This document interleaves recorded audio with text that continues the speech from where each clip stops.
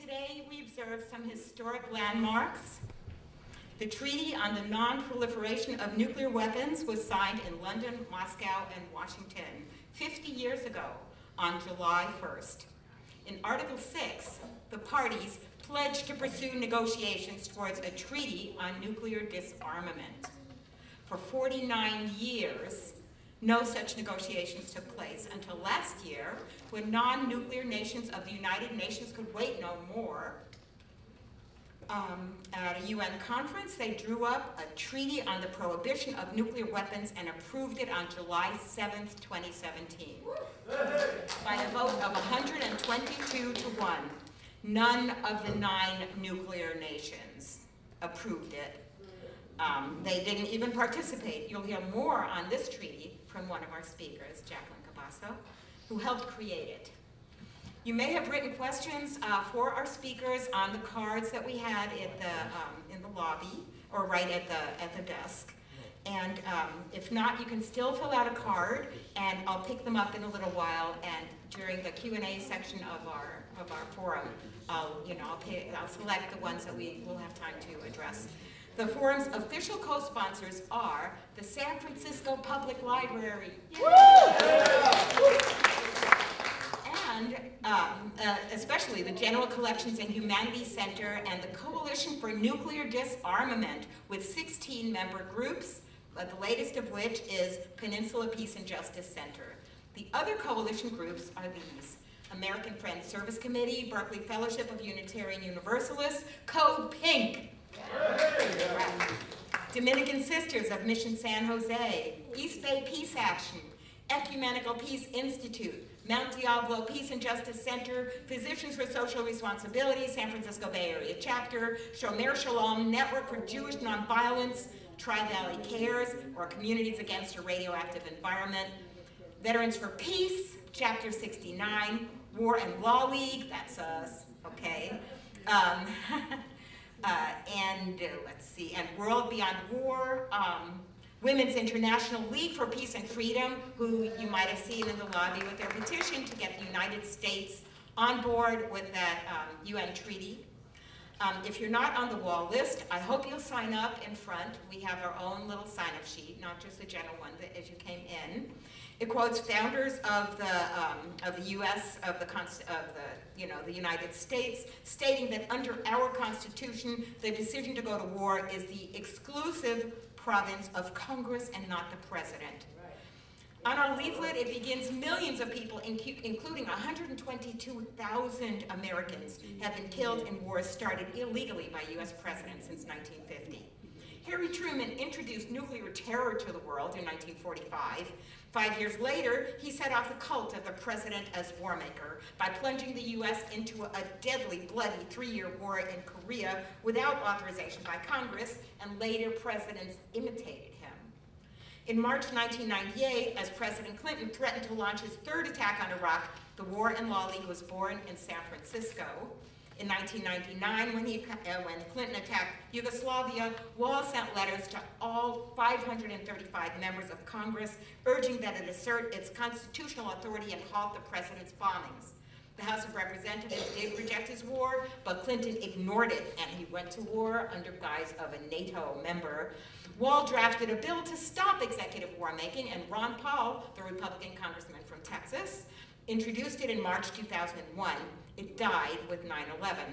From the start, Wall opposed George W. Bush's wars on Afghanistan and Iraq, as well as Obama and Trump's escalations. Since 1999, Wall has proposed using the War Powers Resolution to stop any undeclared presidential wars through a special veto-proof resolution. One has just been introduced for the war in Yemen.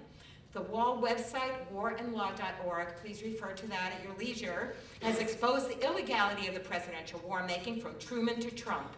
And Wall has sought congressional investigation of combat practices that violate international law, like bombing many civilians to get a few fighters, the use of drones, etc. Under Trump, civilian casualties have soared from illegal bombings in Afghanistan, Iraq, Syria, and also Yemen, where he aids the Saudi monarchy in its war crimes against the civilian population. In 2016, Wall organized the Coalition for Nuclear Disarmament and brought the Australian physician Helen Caldicott to this very hall. At the front table, you may have picked up a brief summary of her talk and her appeal to Russia and the U.S. to agree to abolish nuclear weapons. In a supposed democracy, should the control of nuclear weapons, the power to destroy all human life and all other life, rest in one man? Wall supports legislation in Congress to bar presidential first use of atomic weapons. Another peril is Trump's idea for so-called battlefield nukes, as strong as the ones dropped on Japan. Wall does, however, support an effort to improve relations with nuclear nations, particularly Russia. As we said in a letter published in both the San Jose Mercury News and the East Bay Times, Trump's meeting with Putin was a welcome first step back from the brink. Human survival demanded just such a relaxation of tensions.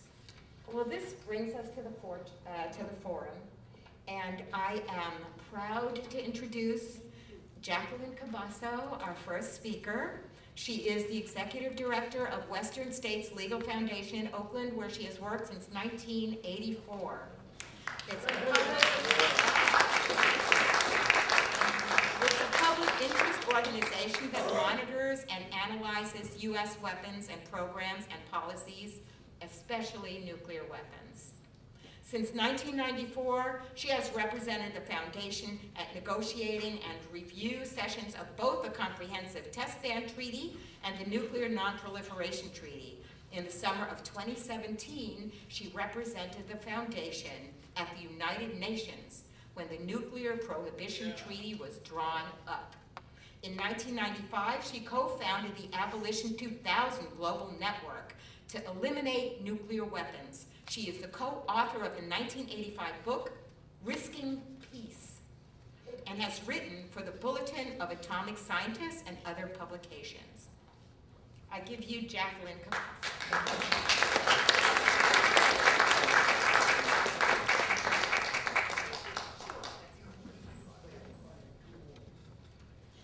So I'd like to thank the War and Law League for inviting me today, and thank you all for coming indoors on this very nice Sunday, and say hello to many old friends and some new ones.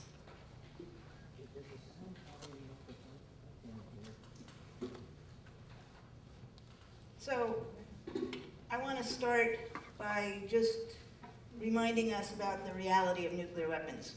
On August 6, 1945, the United States unleashed the nuclear age, dropping a single atomic bomb, small and crude by today's standards, on Hiroshima, indiscriminately incinerating tens of thousands of children, women, and men in an instant. By the end of the year, 140,000 people were dead. Over 90% of the doctors and nurses in Hiroshima were killed or injured by the bomb. 3 days later, the U.S. dropped a second atomic bomb on Nagasaki, incinerating another 70,000 people. The final death toll in Nagasaki was calculated at 135,000. The A-bomb survivors, or hibakusha, were condemned to live their lives in fear of radiation-induced cancers, and their children, grandchildren, and great-grandchildren continue to face increased risks of health effects caused by genetic damage. As Takashi Hiraoka, then mayor of Hiroshima, testified to the International Court of Justice in 1995, quote, "The atomic bombs dropped on Hiroshima and Nagasaki shattered all war precedent. The mind-numbing damage these nuclear weapons wrought shook the foundations of human existence." During the 1980s, fear of nuclear war was by far the most visible issue of concern to the American public and people around the world. On June 21st, 1982, at the conclusion of the United Nations second special session on disarmament, 1 million people rallied in New York City's Central Park calling for the elimination of nuclear weapons. That same day, I was among more than 1,300 people arrested, nonviolently blockading the gates of the Livermore Nuclear Weapons Lab. All right. I think some of you, the Livermore Lab, little known to the public at that time, is one of the 2 U.S. laboratories that have designed and developed all U.S. nuclear weapons and continue to do so. The other is Los Alamos Lab in New Mexico, the site of the original Manhattan Project. Yet, following the end of the Cold War, nuclear weapons fell off the public's radar screen. It was almost as if the planet itself breathed a huge sigh of relief. Meanwhile, deeply embedded in the military-industrial complex, military planners and scientists at the weapons labs conjured up new justifications to sustain the nuclear weapons enterprise. Following the collapse of the Soviet Union in 1991, Colin Powell, then chair of the U.S. Joint Chiefs of Staff, declared, quote, now listen to this, "We no longer have the luxury of having a specific threat to plan for. What we plan for is that we're a superpower. We're the major player on the world stage with responsibilities and interests around the world." Today, nearly 15,000 nuclear weapons, most an order of magnitude more powerful than the U.S. atomic bombs that destroyed Hiroshima and Nagasaki, 92% held by the United States and Russia, continue to pose an intolerable threat to humanity. How can we understand this number? General George Lee Butler, retired commander of U.S. Strategic Command, in 1999 stated, quote, "It is imperative to recognize that all numbers of nuclear weapons above 0 are completely arbitrary, that against an urban target, 1 weapon represents an unacceptable horror, that 20 weapons would suffice to destroy the 12 largest Russian cities, with a total population of 25 million people, 1/6 of the entire Russian population. And the dangers of wars among nuclear-armed states are growing." On January 25th, the Bulletin of the Atomic Scientists moved the hands of its symbolic doomsday clock 30 seconds closer to the end of humanity. It is now set at 2 minutes to midnight, as close as it's ever been set since its inception in 1947. In moving the clock 30 seconds closer to the hour of the apocalypse, the Bulletin cited, quote, "the failure of President Trump and other world leaders to deal with looming threats of nuclear war and climate change," and declared, quote, "the world is not only more dangerous now than it was a year ago, it is as threatening as it has been since World War II." On December 22nd, 2016, President-elect Donald Trump tweeted, quote, "The United States must greatly strengthen and expand its nuclear capability until such time as the world comes to its senses regarding nukes." On July 7th of last year, I was at the UN to witness the adoption by the majority of the world's countries of a historic treaty to prohibit the possession, development, testing, use, and threat of use of nuclear weapons. The vote by 122 to 1 unambiguously demonstrates that most of the world, at least by one measure, has indeed come to its senses regarding nuclear weapons. But I must note that the majority of the world's population lives in nuclear-armed countries, or countries under the U.S. nuclear umbrella. The Treaty on the Prohibition of Nuclear Weapons, or ban treaty, opened for signature at the UN on September 20th, 2017. Once 50 nations have ratified or acceded to it, it will enter into force for those countries. As of today, 67 countries have signed, 19 have ratified. But we stand at a nuclear crossroads in a sharply divided world. While the ban treaty represents the total repudiation of nuclear weapons by most of the states that don't possess them, the U.S. and the 8 other nuclear-armed states boycotted the negotiations, along with Japan, Australia, South Korea, and all but one of the 28 NATO member states, the Netherlands, all countries under the U.S. nuclear umbrella. In a joint statement following the vote, the U.S., France, and the United Kingdom declared, quote, "We do not intend to sign, ratify, or ever become party to the treaty." Meanwhile, nuclear tensions have risen to levels not seen for decades. Recently, our attention has been focused on the Korean Peninsula. While the Singapore summit appears to have greatly reduced immediate tensions, let us not forget that just months ago, U.S. and North Korean officials were positing ominous and illegal threats and counter-threats of preemptive military strikes. Last year, former Secretary of Defense Leon Panetta warned, quote, "We have the potential for a nuclear war that would take millions of lives." While the ban treaty negotiations were taking place in the United Nations, 2 floors up in the same building, in an emergency meeting of the UN Security Council, the U.S. was threatening military action against North Korea in response to its July 4th, 2017 missile test. Fortunately, due largely to the skillful leadership and vision of South Korean President Moon Jae-in, with strong grassroots support from the Candlelight Revolution, a new diplomatic opening has appeared. Hopefully, the North-South and U.S.-North Korea summits will in the long term lead to a diplomatic resolution of the 68-year-long crisis on the Korean Peninsula, including denuclearization on both sides. But the path ahead is very unsure. Korea isn't the only nuclear flashpoint. Derek Johnson, Executive Director of Global Zero, has assessed today's nuclear threat as, quote, an unprecedented moment in human history.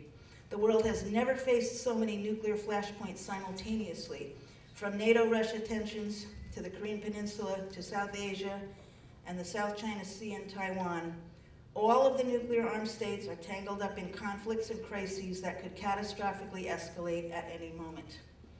Tensions between the United States and Russia have risen to levels not seen since the Cold War, with the two nuclear giants confronting each other in Ukraine, Eastern Europe, and Syria, and an accelerated tempo of military exercises and war games, both conventional and nuclear, on both sides. And risky close encounters between Russian and U.S. NATO forces have increased dramatically in the Baltic region and in Syria.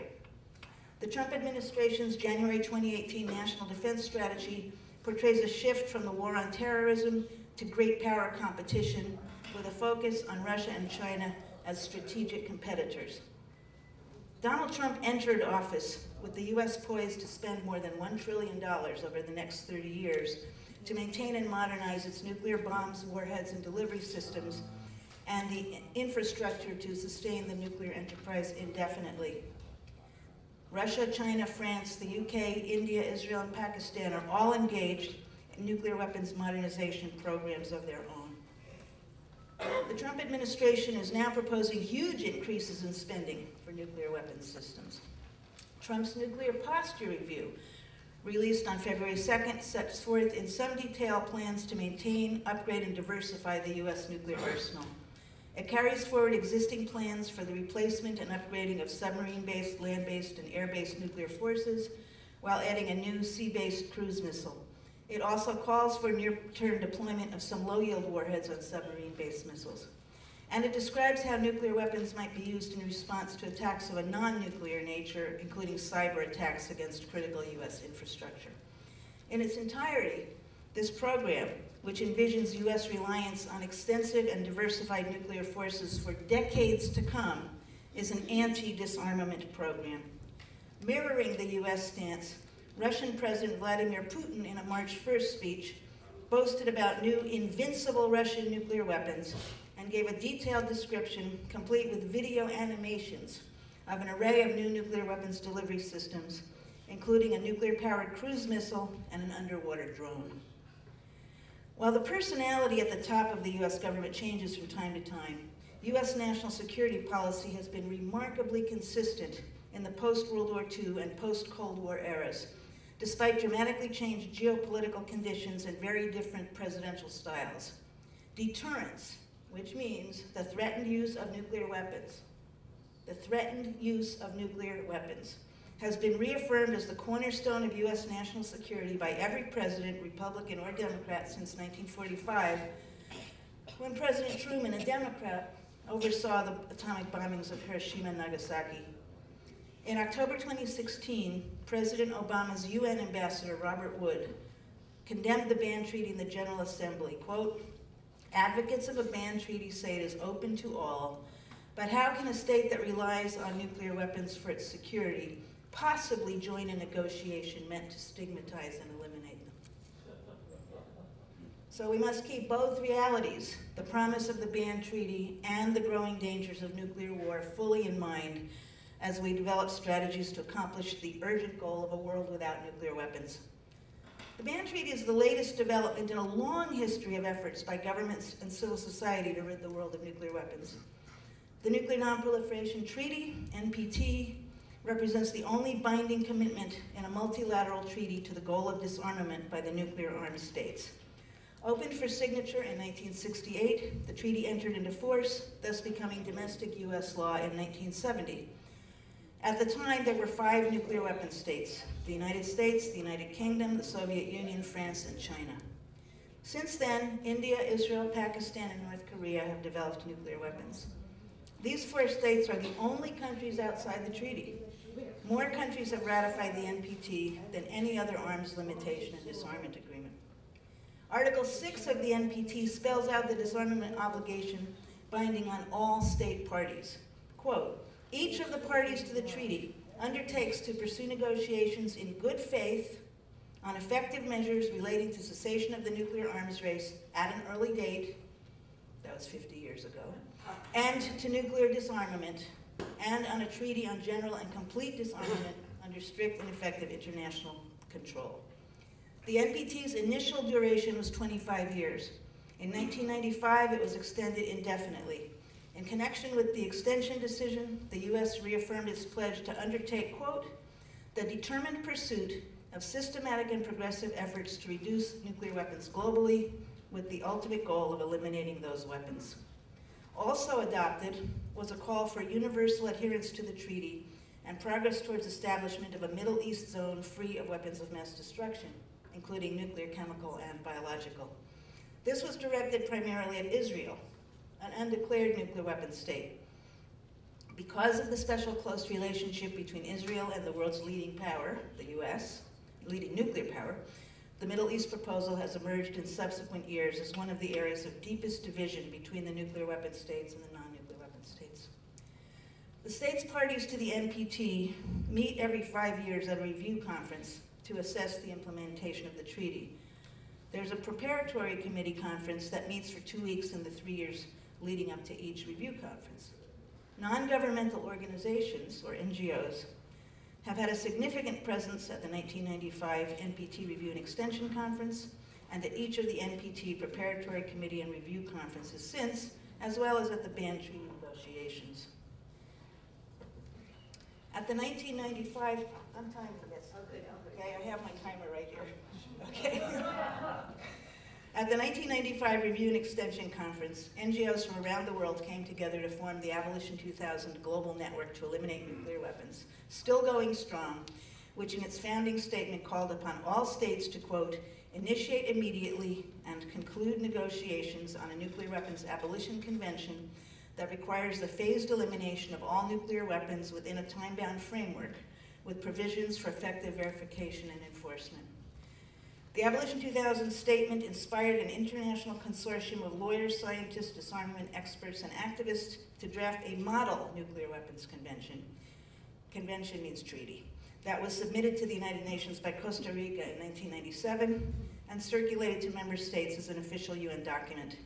The Model Nuclear Weapons Convention prohibits the use, threat of use, possession, development, testing, deployment, and transfer of nuclear weapons, and provides a phased program for their elimination under effective international control. The Model Nuclear Weapons Convention was updated in 2007 and submitted to the UN by the governments of Costa Rica and Malaysia. In July 1996, the International Court of Justice, the judicial branch of the United Nations and the highest court in the world on questions of international law, issued an historic advisory opinion on the illegality of the threat or use of nuclear weapons.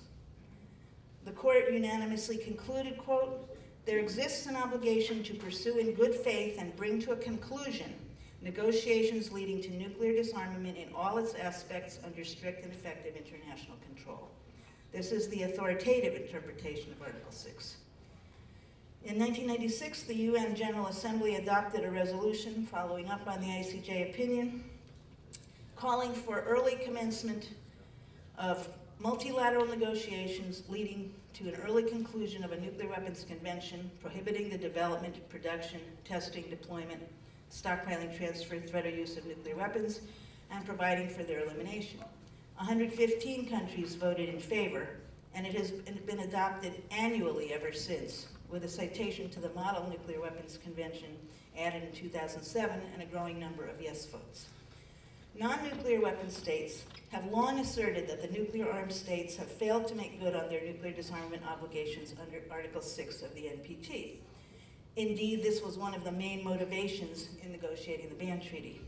The United States, the UK, and France claim that the ban treaty undermines the NPT. How is that? But proponents of the treaty say it strengthens the NPT by providing an implementation mechanism for Article 6. The next NPT review conference will be held in 2020, the 75th anniversary of the U.S. atomic bombings of Hiroshima and Nagasaki. Last November, the Norwegian Nobel Committee awarded the 2017 Nobel Prize to the International Campaign to Abolish Nuclear Weapons, the consortium of NGOs leading the civil society campaign for the ban treaty. To its credit, in its statement upon receiving notice of the Nobel Peace Prize, ICANN highlighted the role of earlier disarmament efforts and the essential leadership of A-bomb and nuclear testing survivors. Quote, "This prize is a tribute to the tireless efforts of many millions of campaigners and concerned citizens worldwide who, ever since the dawn of the atomic age, have loudly protested nuclear weapons, insisting that they can serve no legitimate purpose and must be forever banished from the face of the earth. It is a tribute also to the survivors of the atomic bombings of Hiroshima and Nagasaki, the hibakusha, and victims of nuclear test explosions around the world, whose searing testimonies and unstinting advocacy were instrumental in securing this landmark agreement. The ban treaty's unambiguous prohibition of the threat of use is an essential point for the peace movement and civil society in the nuclear-armed and nuclear-dependent states to highlight in our public education and advocacy the ideology of nuclear deterrence, threatened use of nuclear weapons, must be delegitimized and stigmatized to make progress on abolishing nuclear weapons, and our task is to change the discourse from the bottom up. In this time of multiple global crises, our work for the elimination of nuclear weapons must take place in a much broader framework, taking into account the interface between nuclear and conventional weapons and militarism in general, the humanitarian long-term environmental consequences of nuclear war, and the fundamental incompatibility of nuclear weapons with democracy, the rule of law, and human well-being. And just to sort of preview some thoughts for the Q&A session, in answer to what can be done, there are no shortcuts or magic bullets. The nuclear weapons haves and have-nots must talk to each other. For this to happen, we need to mobilize public opinion from the bottom up. We in the U.S. and the other nuclear-armed states must also advocate for risk reduction measures hand in hand with disarmament. And one promising vehicle is Mayors for Peace, so ask me about that. Thank you very much.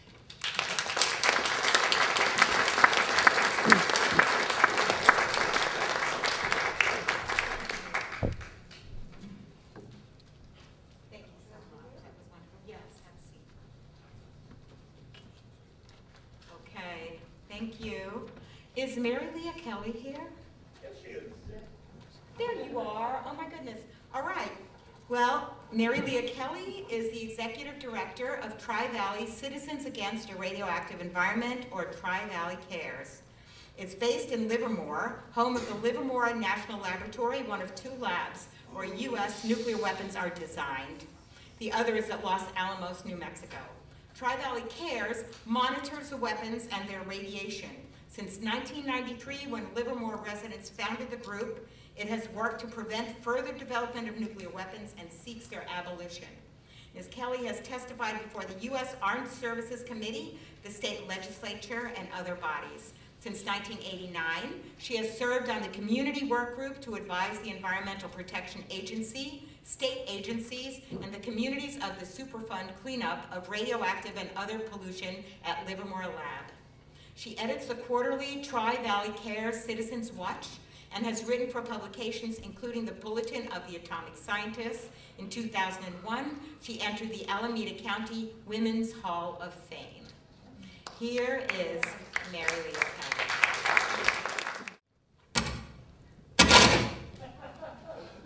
I'm not touching it again. Good afternoon, friends, and thank you to the War and Law League for inviting me today.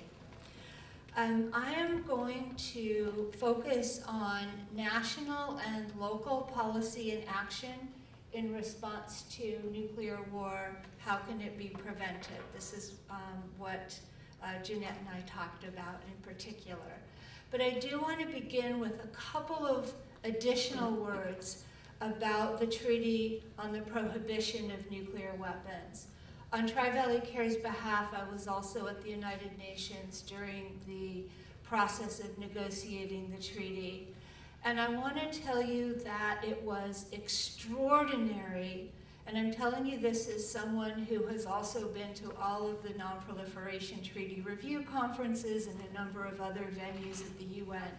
It was extraordinary in demonstrating the true meaning of that term we hear in the law all the time, which is good intention. What I saw were countries who, in one case, gave a statement, came back the next day, and said, I heard from other countries, I listened to their statements, and I would like to amend my country's statement.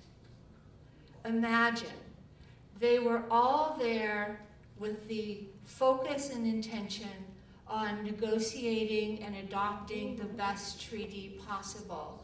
And I believe that that led to the 122 states parties voting for and only one opposed. Yes. The other thing that I want to say I think is really unique about the treaty is that it is about changing norms. You know, the United States, as Jackie said we'll never accede to the treaty. The United States still has not signed the landmine treaty because it swore it wouldn't, but it changed international norms, the landmine treaty, and the United States now follows all of its prohibitions to the letter. So I think there's a lot of hope as well as danger right now. And I do want to talk about some of the danger, however. As you know, I'm sure, the United States and Russia have more than 90% of all nuclear weapons in the world. There are just slightly under 15,000 of them total. That is enough to end life as we know it on the planet. And I'm going to focus on U.S. policy, U.S. budget, and our both opportunities and responsibilities to make changes. So Tri-Valley Cares has done an analysis of the Trump Nuclear Posture Review, which was released earlier this year in February. And we titled our analysis, Trump's New Warheads and a Willingness to Use Them. And there are copies on the back.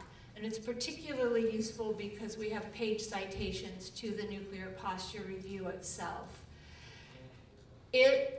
As someone who critiqued Obama's Nuclear Posture Review rather severely, I have to say that it actually turns the screw, changes things, and makes it worse. It increases the circumstance under which the United States may respond with a nuclear weapon, including to such things like cyber attack. Think about that for a moment. It also has brand new nuclear weapons as part of it. Jackie mentioned the submarine-launched ballistic missile weapon. I want to focus on 3 others. I want to specifically, because that one is a little bit farther out in time. In fact, I've talked to folks at the Navy who, off the record, so I won't name them, said, actually, we're kind of hoping there's another president and we never get to this. But I want to talk about a nearer term one, which is the low-yield warhead for the submarine-launched ballistic missile. Low yield, by definition, is intended to make a nuclear weapon more usable because it is more useful to nuclear war planners in more scenarios. That by itself is uniquely dangerous. It will also be on a submarine with other high-yield nuclear weapons. If launched, the country against whom they're launched cannot tell the difference. Nor, frankly, do I think they would care. Oh, gee, we're only going to get nuked by a low-yield nuclear weapon. That's a bad one. Not somebody I usually quote, But let me see if I can find the exact quote here. But Schultz, the former George Schultz, was asked to testify about this in front of Congress, and I will get you the exact quote. And he said, I love this, "A nuclear weapon is a nuclear weapon. You use a small one, and then you go to a bigger one. I think nuclear weapons are nuclear weapons, and we need to draw the line there." One of my few chances to get to quote a Republican source. I'm going to talk a little bit about what we can do to stop that particular nuclear weapon from ever becoming real, hence preventing nuclear war. I also want to point out Livermore Lab is developing a new warhead for a new long-range standoff weapon. This would be a new warhead for a new missile that the Pentagon is developing. This marks the first time since the end of the Cold War that the United States has developed a new warhead and a new delivery vehicle at the same time. This is intended for the pilot to be able to stand off, hence its name, the target, and to launch a radar-evading, terrain-hugging nuclear warhead to land on an unsuspecting population thousands of miles away. By definition, my friends, this is a first-use nuclear weapon. And the third one I want to highlight for you today, and they're all in here along with more, is the interoperable warhead, which is a wholly new warhead. Livermore is the lead lab to design it. In the Bush Posture Review, they call it the W-78 replacement. As a wholly new, this would be an ICBM-launched warhead. As a wholly new weapon, it sets us on the slippery slope potentially to a resumption of nuclear explosive testing in Nevada. Obama had put it on a 5-year hold at least. Trump took it off the 5-year hold early and put money for it in his fiscal year 2019 budget request. There's also a lot in our analysis about the beefing up of the infrastructure within the U.S. nuclear weapons complex to make new plutonium pits, new uranium secondaries, and to actually produce these new warheads that Livermore and Los Alamos are developing. But in the interest of time, I'm going to move quickly to the money. You know the expression, follow the money. If that's true in other things, it is doubly, triply true with respect to nuclear weapons.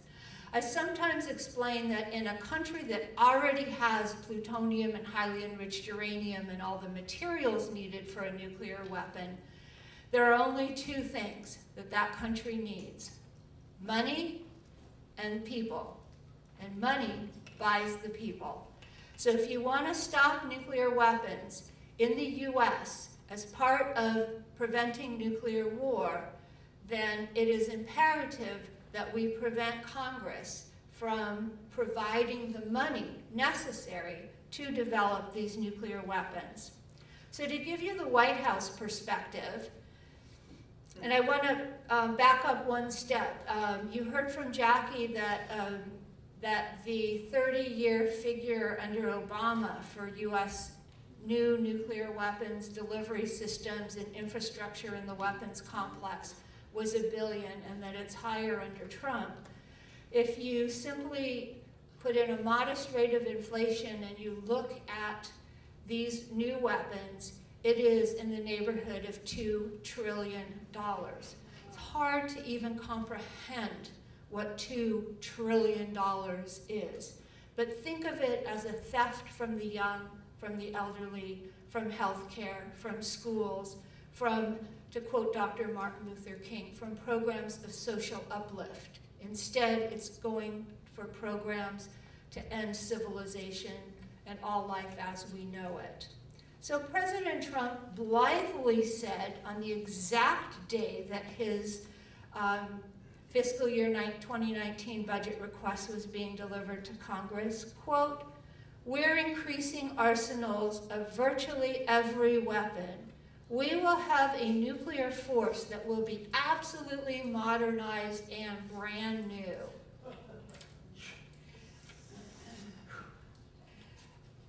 In the face of that, what are some suggestions? What can we do?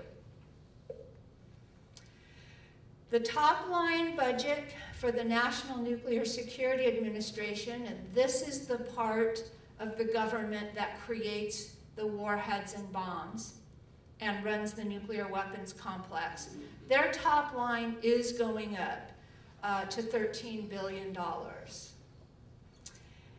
And relatively small money, when you're talking about nuclear weapons, is required to begin that process of designing the nuclear weapon. Until you get to the point of bending metal farther in the development, it's a small amount of money. And of course, the really big money is the submarines and the bombers to deliver them. But I think of this money as the tip of the spear.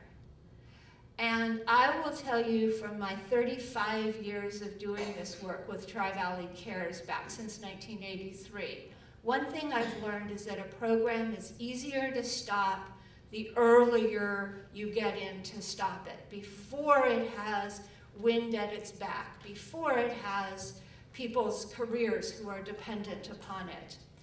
And so with that in mind, I want to tell you what is in the fiscal 2019 budget.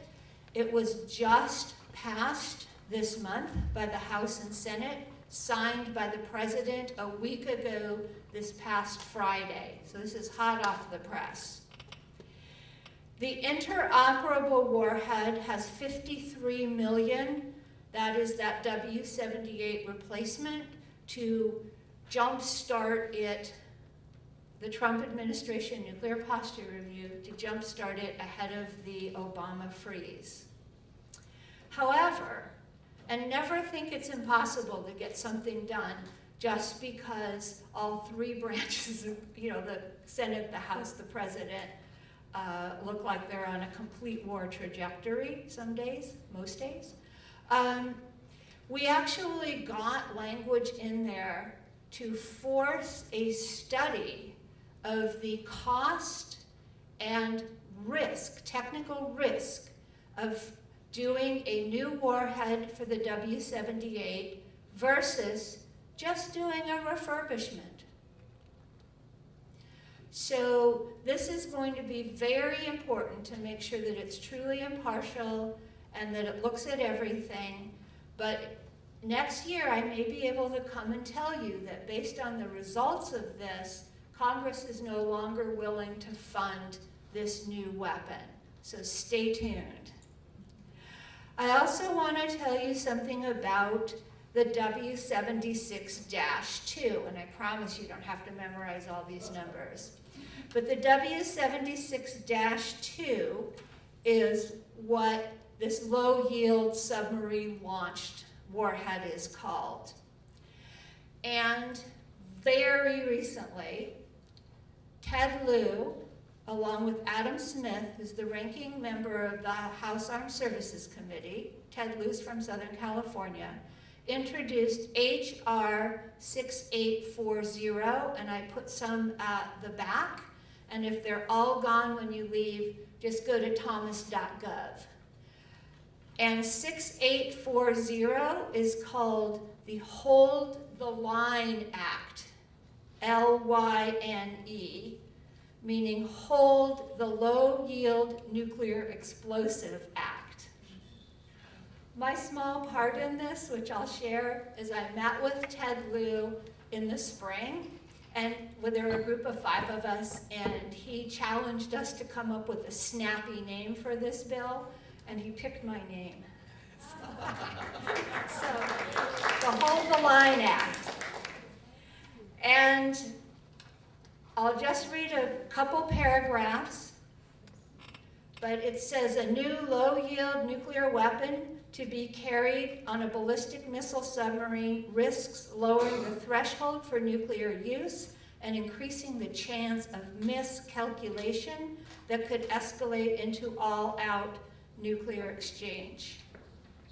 When launched, such a low-yield nuclear warhead would be indistinguishable to an adversary, well, as I said this, from the high-yield W-76 and W-88 submarine-launched warheads. And it goes through a couple other reasons right in the act about why this is a bad idea. And then it says, notwithstanding any other provision of law, none of the funds authorized to be appropriated or otherwise made available for fiscal year 2019 or any fiscal year thereafter for the Department of Defense or the Department of Energy, which is the NNSA that I was talking about, may be obligated or expended for the research and development, production, or deployment of the Trident D5 low-yield nuclear warhead. Right. No money.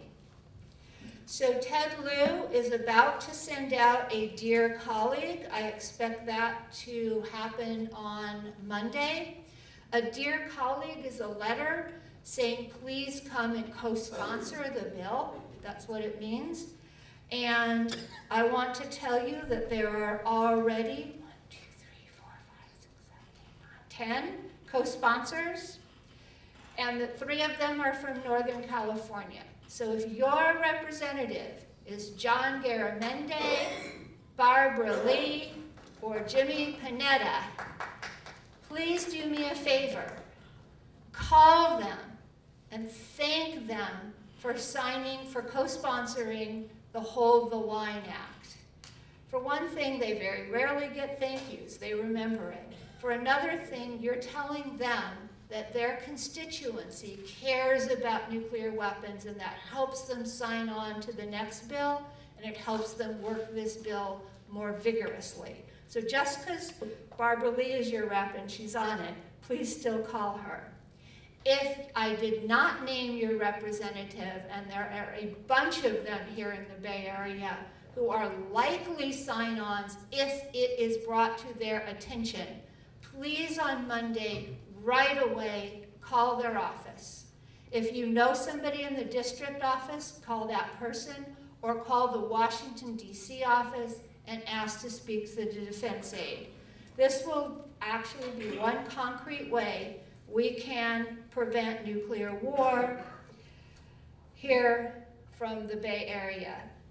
I want to conclude by saying just a few words about the Lawrence Livermore National Laboratory, of which you've heard. You've heard that it is one of 2 places that designs and develops every nuclear weapon in the U.S. arsenal. There are opportunities for you to stop nuclear war by impacting what happens at Livermore Lab. Think globally, act locally. This, and I have pie charts on the back there for you. This pie chart is the fiscal year 19 budget for Livermore Lab. That big blue area that looks like it's eating everything else, that's a budget line called Nuclear Weapons Activities. The budget line called Science is a teeny little sliver of 2% of the budget. So stopping nuclear weapons at Livermore Lab is one concrete way to stop a nuclear war. With these new warheads that Livermore is the lead lab to design, Livermore has come up with a harebrained scheme to detonate high yields of explosives in the open air near Tracy. Now, Livermore, the main site, many of you have come out on Hiroshima Day or Nagasaki Day, and I invite you next year. That's called the main site. The lab also operates something called the Site 300 High Explosive Testing Range, and it's within 7,000 feet of the city of Tracy, which now has about 90,000 people. 5,500 new homes are going to be built right up to the boundary. And this is where they decided it would be a good idea. This is the Trump administration with money on the table and no adult supervision in the room. That this would be a good idea to go do bomb blasts with 121 toxic materials, according to the lab, not according to Tri-Valley Care. If you read their documents, 121 toxic materials in these blasts. Right now, they can do 100 pounds a day high explosive weight in these blasts. They want to increase it to 1,000 pounds a day. It's a 10-fold increase. This is back to what they were doing in the early days when one of our members had his windows shattered by these blasts. They're trying to go back to those early days of the Cold War with this. And they would be able to do a total of 7,500 pounds of high explosives in the course of a year. So I invite you to read more about it. What I'm holding up is a petition in English on one side and Spanish on the other side, because Tracy is 40% Latino. And do you know how many words Livermore Lab has translated into Spanish in the history of the site? Zero. Zero. So we are doing what we can, and we put it in English and Spanish. I invite you to sign it or take it home and read it and then mail it to us. Take an extra copy for your friends. This is how we are going to stop this proposal, just as we are planning to stop these new nuclear weapons, and that is people power, public outcry, letting them know that people are paying attention and watching, and then we will back that with the technical and legal analysis needed. Thank you.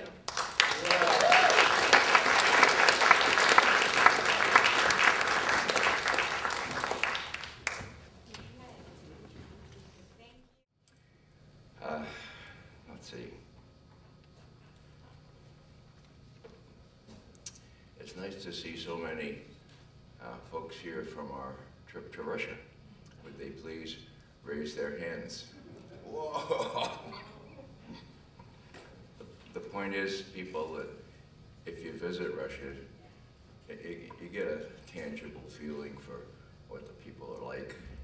And they're nothing like what you hear in the New York Times or the Washington Post. And I can testify to that.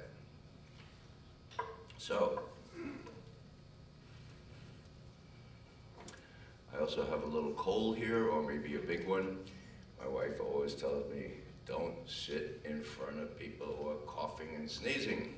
Well, when you're in, when you're in tourist class, you don't have much choice.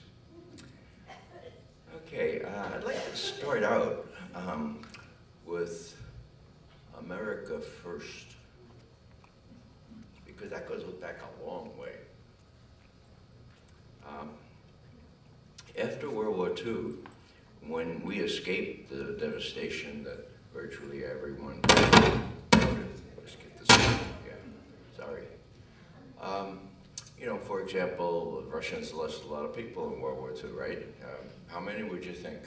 27 million. How many? 27 million. 27 million. How many did we lose? 500,000. 500,000, yeah. That statistic is not widely known, and I think Americans need to know that, because it gives you a feel for how Russians have experienced war and how they're hell-bent on avoiding another war like that.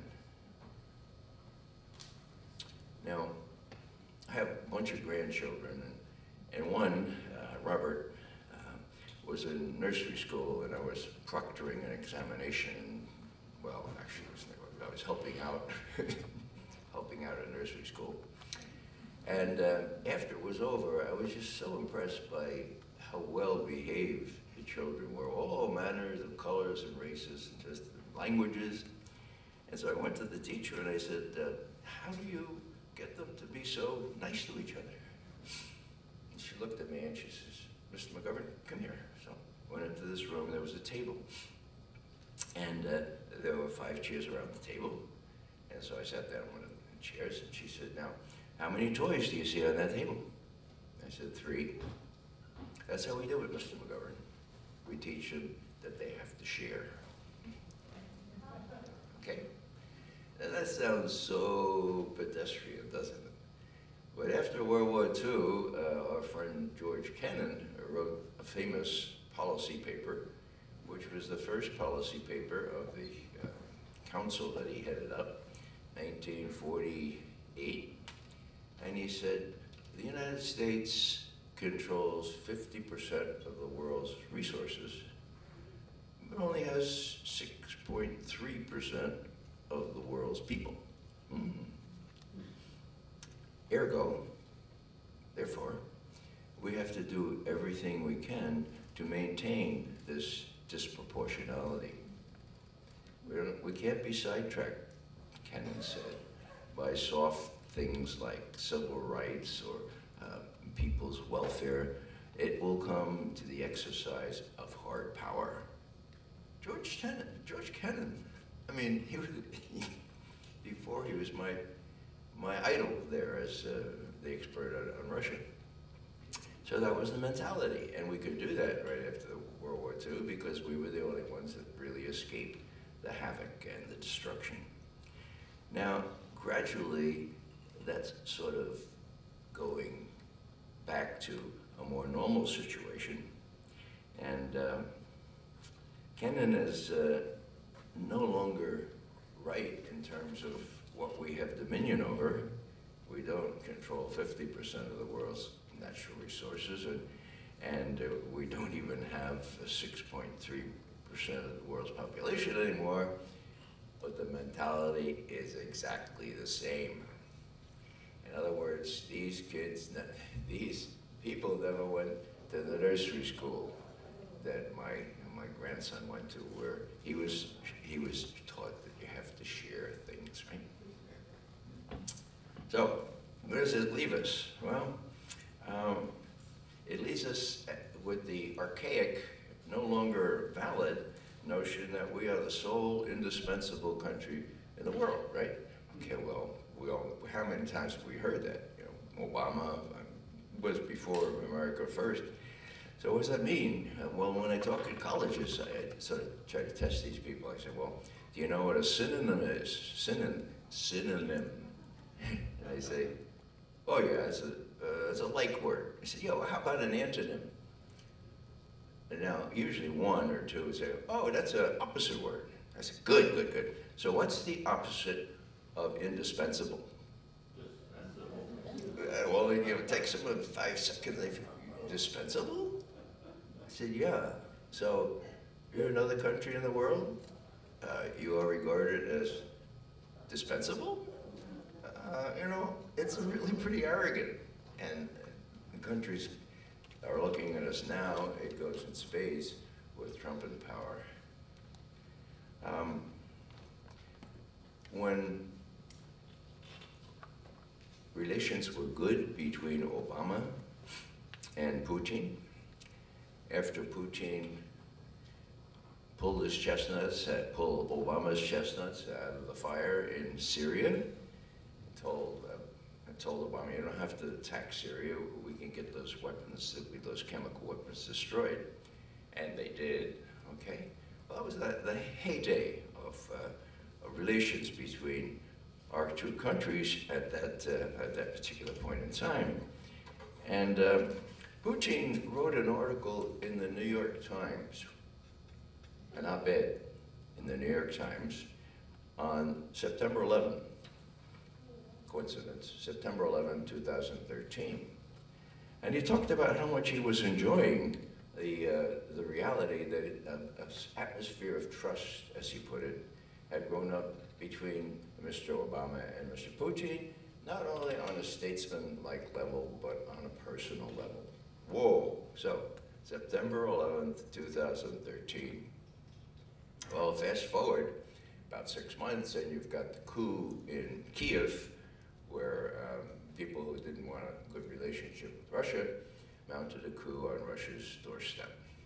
And we know that that was the most blatant coup in history, partly because it appeared, it was forecast on YouTube 2 weeks before. It's the only time I know of that a coup in any major country was put on YouTube 2 weeks before. How many of you know about this conversation that was intercepted? Well, it was Victoria Nuland, who was the Assistant Secretary of State for European Affairs, and the Jeffrey Pyatt, the ambassador we had in the Ukraine. And Nuland said, well, we got this glued now. Yats is the guy, and the other fellas, they can Klitschko, and the other, well, they're waiting in the wings. So Yats is the guy.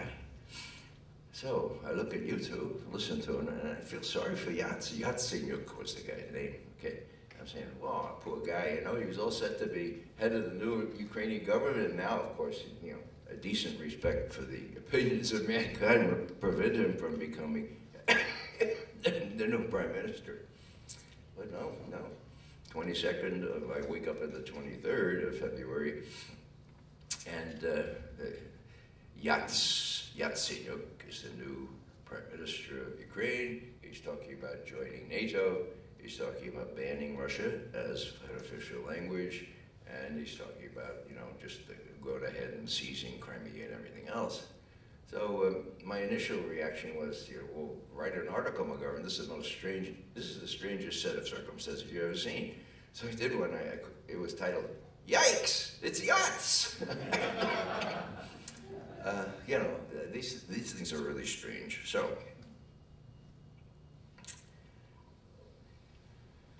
So maybe we could just dispense with this city on the hill, America first notion, because it no longer is true. What the various U.S. administrations have done is frittered away our preeminent place in the world. China and Russia have a virtual alliance now. When I was a young analyst at CIA, I made my bread and butter by explaining how much they hated each other, the Chinese and the Russians, and they did, you know. I never expected them to be coming together as they are now. That's a big, big thing, because mark my words, if there's trouble between U.S. and Russian forces in Ukraine or in Syria, there's going to be trouble in the South China Sea as well. That's how tight that alliance is. And I don't know if even someone like Mad Dog Mattis wants to look at the specter of a two-front war between two major powers. I don't know what it'll do if Trump proceeds anyway. Marines are very, very good about saluting smartly and doing what they're told, so that gives me a lot of pause. So, I want to advertise the best book that I know on doomsday, on what we have been incredibly fortunate in avoiding up until now. And there's no reason to believe that our luck will hold out, given the people who are in power on this side of the Atlantic. It's The Doomsday Machine by Daniel Ellsberg. Yeah. How many have read it? Oh, wow, okay, this is a good audience. Okay. It is incredible. It is very, very good. It has all kinds of vignettes. Dan, of course, was a war planner way back when. And so he describes what that was like. You know, these Air Force generals would say, well, we'll probably kill about 50 million Russians and 30 million Chinese. And, I mean, why the Chinese? Well, not just because they're communists too, and that's the plan. We don't want to have to refashion the plan. So it was really, really stupid, and Dan explains all that. Now I want to read one vignette. How many of you like Kurt Vonnegut? Yeah. Okay, he's one of my favorite authors, okay? Well, he appears in Dan's book, because he was a POW in Dresden when the firebombing took place.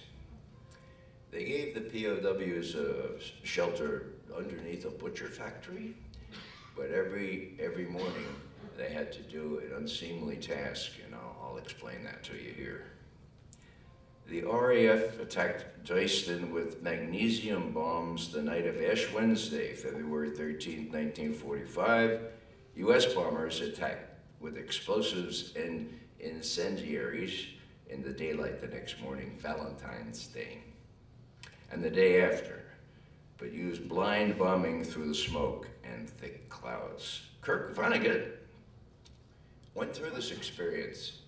He was in prison, he was a POW, and they kept those people safe at night.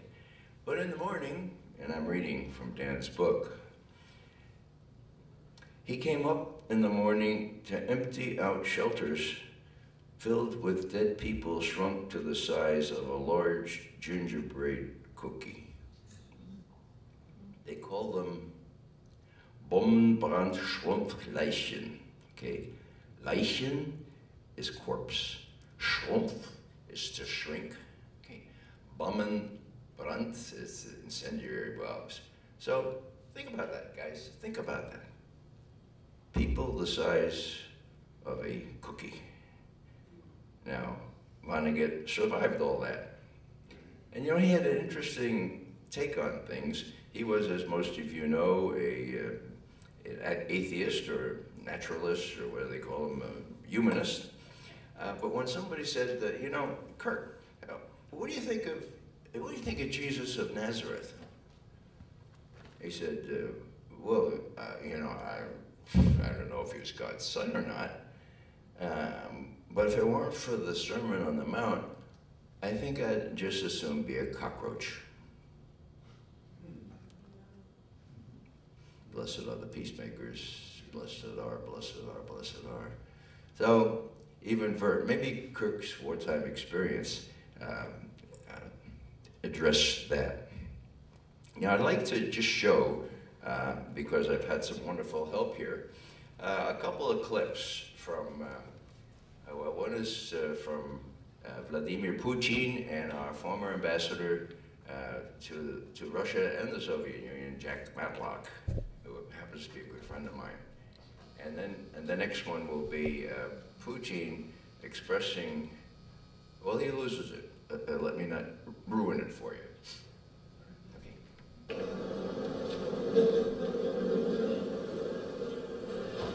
Я был лично против этого выхода. Я понимаю, о чем вы говорите. Я бы сказал, что я не думаю, что какие-то дальнейшие планы по размещению такого оружия могли бы угрожать российской системе. Но в целом я не поддерживаю системы ПРО. И основной источник этого – это не угрожать России, это чтобы были рабочие места в США. Ведь это военно-промышленный комплекс, и сколько людей там работает. Господин посол, я считаю ваши аргументы неубедительными, отношусь с огромным уважением к вашему опыту и к искусству, которым вы пользуетесь, дипломатическому искусству, которым вы пользуетесь безупречно, уклоняясь от прямого ответа. Вы все-таки на него дали прямой ответ, но элементы украшательства в вашем ответе были.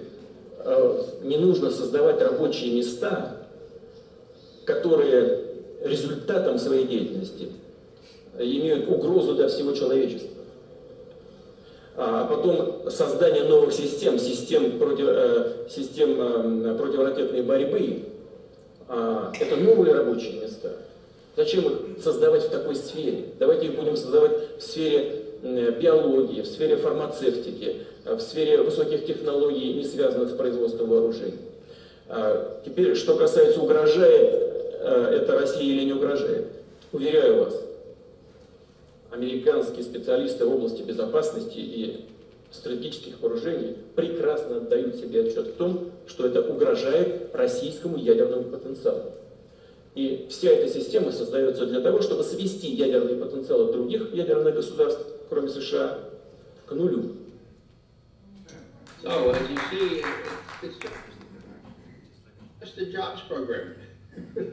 Now, I feel a little awkward here because Jack Matlock was an excellent ambassador to the last stage of the Soviet Union, the first stage of Russia, the new Russia, and he's extremely bright. I don't know what possessed him to say the real truth there in talking about a jobs program, but you can see that Putin jumped all over the possibility to indicate that they may think, that is, the United States may think that it's a jobs program. The Russians have to take it more seriously.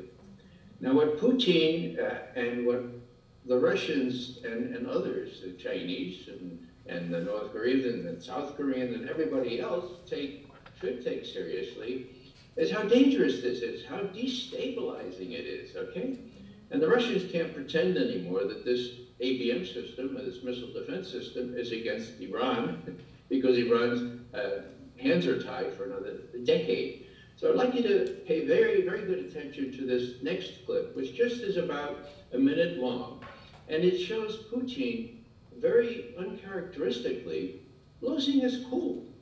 He's talking to Western journalists.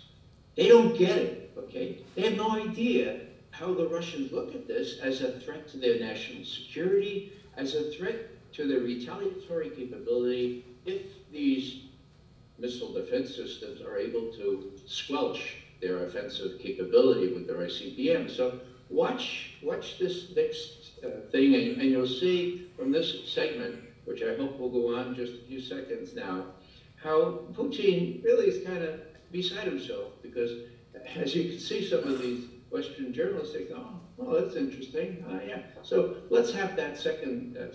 It's only 1 minute, so don't fall asleep. А система ПРО продолжает строиться. Значит, мы были правы, когда говорили, что нас обманывают. С нами неискренне, ссылаясь на якобы имеющуюся иранскую ядерную угрозу при строительстве системы ПРО. Ну так оно и есть на самом деле. В очередной раз пытались нас надуть. Сейчас построили эту систему. Сейчас ставят там ракеты. Так? Но вам должно быть известно, что ракеты эти закладываются в капсулу, которые используются для пусков ракет средней дальности «Томагавк» морского базирования. Туда закладывают сейчас антиракеты, способные поражать цели на расстоянии 500 километров. Но мы знаем, технологии развиваются. Мы примерно знаем, в каком году примерно американцы получат новую ракету, которая будет уже не 500 километров, а 1000, а потом больше. И с этого момента они начнут угрожать нашему ядерному потенциалу. Мы по годам знаем, что будет происходить. И они знают, что мы знаем. Это вам только вешают лапшу на уши, как у нас говорят, а вы, в свою очередь, вешаете своему населению. И люди не чувствуют опасности. Вот меня что беспокоит. Ну как мы не можем понять? Мы тащим мир вообще в совершенно новое измерение. Вот в чем проблема. Делают вид, что как будто ничего не происходит. Но я не знаю даже, как достучать. So there you have it, you know. What's the matter with you folks? Why can't you understand this? And he's talking to the journalists, of course, and you can't see any rational discussion of this in Western media. The Russians are very upset about this, and by extension, you can see that applying to the Far East itself. So with respect to the new president that we have, President Trump, I would have to say that he has huge openings here. Obama promised after he was reelected he'd deal. Now it's Trump's turn, and this will be topic A on Russia's agenda. There's no reason why we can't get around the table as we did in '72 and subsequently and deal on this very key strategic issue. And I hope that obtains with respect to the Far East as well. Thanks very much for listening. The Russian leaders, this has all happened before, and it's all been very dangerous. And I compliment people who went before me to talk about the military, industrial, congressional intelligence, media, complex. You know, that's the new element. The media is completely on their side. So we're up against it. And Dan Ellsberg wrote this incredible book. He said in the book, he said, whether humans can eliminate the danger of near-term extinction by nukes remains to be seen. I choose to act as if that is still possible. Well, we've been lucky. We've been incredibly lucky. And if you read this doomsday machine, you will see how close we have come to incinerating the planet. There are lots of things that appear in this that nobody knows, but Dan knows. There are even a couple things Dan doesn't know, but I know, because I worked within, okay? So this is really, really labil, as the Germans say. It's very, very delicate, and we could all be extinguished. Now, what could do it? Well, if you build up a propaganda, if you build up a masterful propaganda campaign, as we have done here, blackening Putin, making him the equivalent of the devil, it can become very, very dangerous.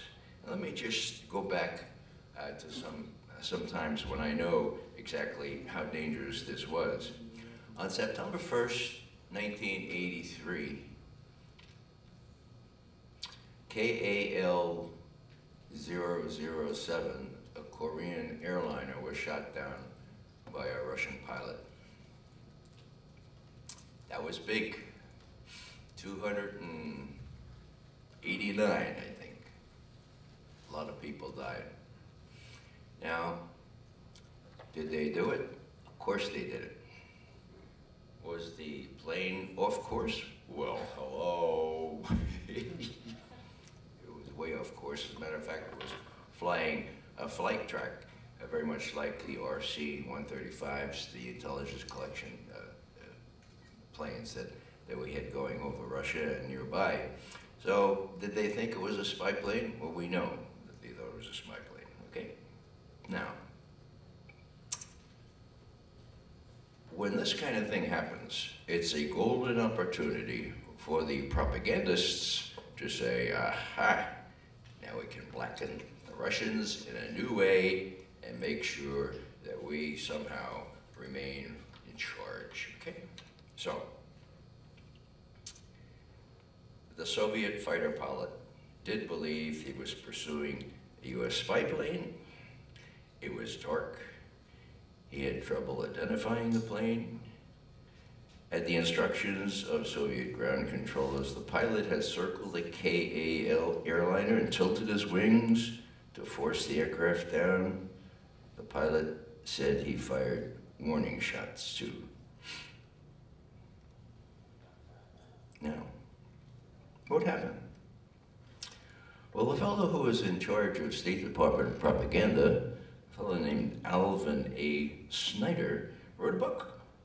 And he called the book Warriors of Disinformation. Okay. And he recounts that Charlie Wick, who was in charge of that part of State Department, it was called USIA at the time, ordered Snyder to look at the intercepted tape and make sure he got it transcribed. And Alvin did his job, and they showed it at the UN, just like at least Stevenson did with the UN, with the YouTube photos. So what happened? Well, actually, they didn't give poor Alvin the whole tape. The tape was 40 minutes, I think. They gave him 8 minutes and 32 seconds. The tape showed, in quotes, that the Russians did this deliberately, knowing that it was a civilian aircraft. Okay? It's wrong. They didn't. You could see from the Soviet intercepts that they immediately recognized this was a horrible mistake, that they tried to explain, but it was too late. The plane was killed. So, what am I saying here? I'm saying that when the tape here, I see it runs to 50 minutes, and Snyder said he was, the tape segment that USA ran only 8 minutes and 32 seconds. He had a little comment in his book, do I detect the fine hand of Richard Nixon's Secretary Rosemary Woods here? Some of you are old enough to remember that. Okay. So, what do we have here? Well, they have Snyder writing a book 10 years later when he knows what the real story is. And he drew a really remarkable lesson from the incident. And what he said was this: the moral of the story is that all governments, including our own, lie when it suits their purposes. The key is to lie first. End quote. So, have there been a lot of lies? There sure as hell have. How about MH17? John Kerry gets up and he says, we have the trajectory information, we know when the plane was shot down, we know where it was shot down, you know, but he never gave any of that information to any of the inspection teams. John Kerry has the dubious distinction of being the only Secretary of State that I'm aware of, U.S. Secretary of State, that the head of Russia, Vladimir Putin, said, он врет, он знает, что врет, это печально. And you know Russian? He's lying. He knows that he's lying. This is really sad. And he said that the very day that President Obama arrived in Leningrad for a big meeting. So you gotta recognize this, because, as you know, with Russiagate and all that kind of stuff, you've got real problems if you don't, if you're not really perspicacious about what you take from the New York Times to the Washington Post to the Wall Street Journal as truth. Now, let me just tell you that September 1st, 1983 was about as close as we came to destroying the planet. Now, Reagan had said the Russians are a evil empire. The KGB, we know from our sources, the KGB was told to really hasten their efforts to find out what we were planning because they feared the worst, okay? And, and there was an exercise planned for November. The exercise was called Able Archer. And it was an incredible exercise because it involved the vice president and the president. It was really, really realistic, right? That's not what you want to do, folks, when you're ginning up this anti-Soviet propaganda and you're giving the Russians to believe that, whoa, maybe this is the real thing. Now, colleagues of mine at the CIA, first and foremost, Mel Goodman, who used to work for me, really good guy, okay? He was so incensed at the things we were picking up that the Russians were taking this as serious preparations for war, for an attack, okay? They went up to Bobby Gates, who was another guy who worked for me. You know him as Robert Gates, leader. Yeah. So Gates was head of analysis. He said, we got to tell the White House, knock it off, this is terrible. And Gates said, oh, no, they're not really. So he went directly to Bill Casey. Now, I don't hold any brief for Bill Casey, but he did this thing right. He was persuaded by Mel Goodman, the only time he was persuaded by Mel Goodman. He went down to the White House Situation Room and said, knock it off, they're taking this as real preparations for war, okay? Wow, okay? So that's how close we came in 1983. At the end of 1983, you had the KAL thing, you had the KGB wondering what we were about to do, you had the evil empire, and then you have what I just discussed, the Able Archer, very realistic exercise. So,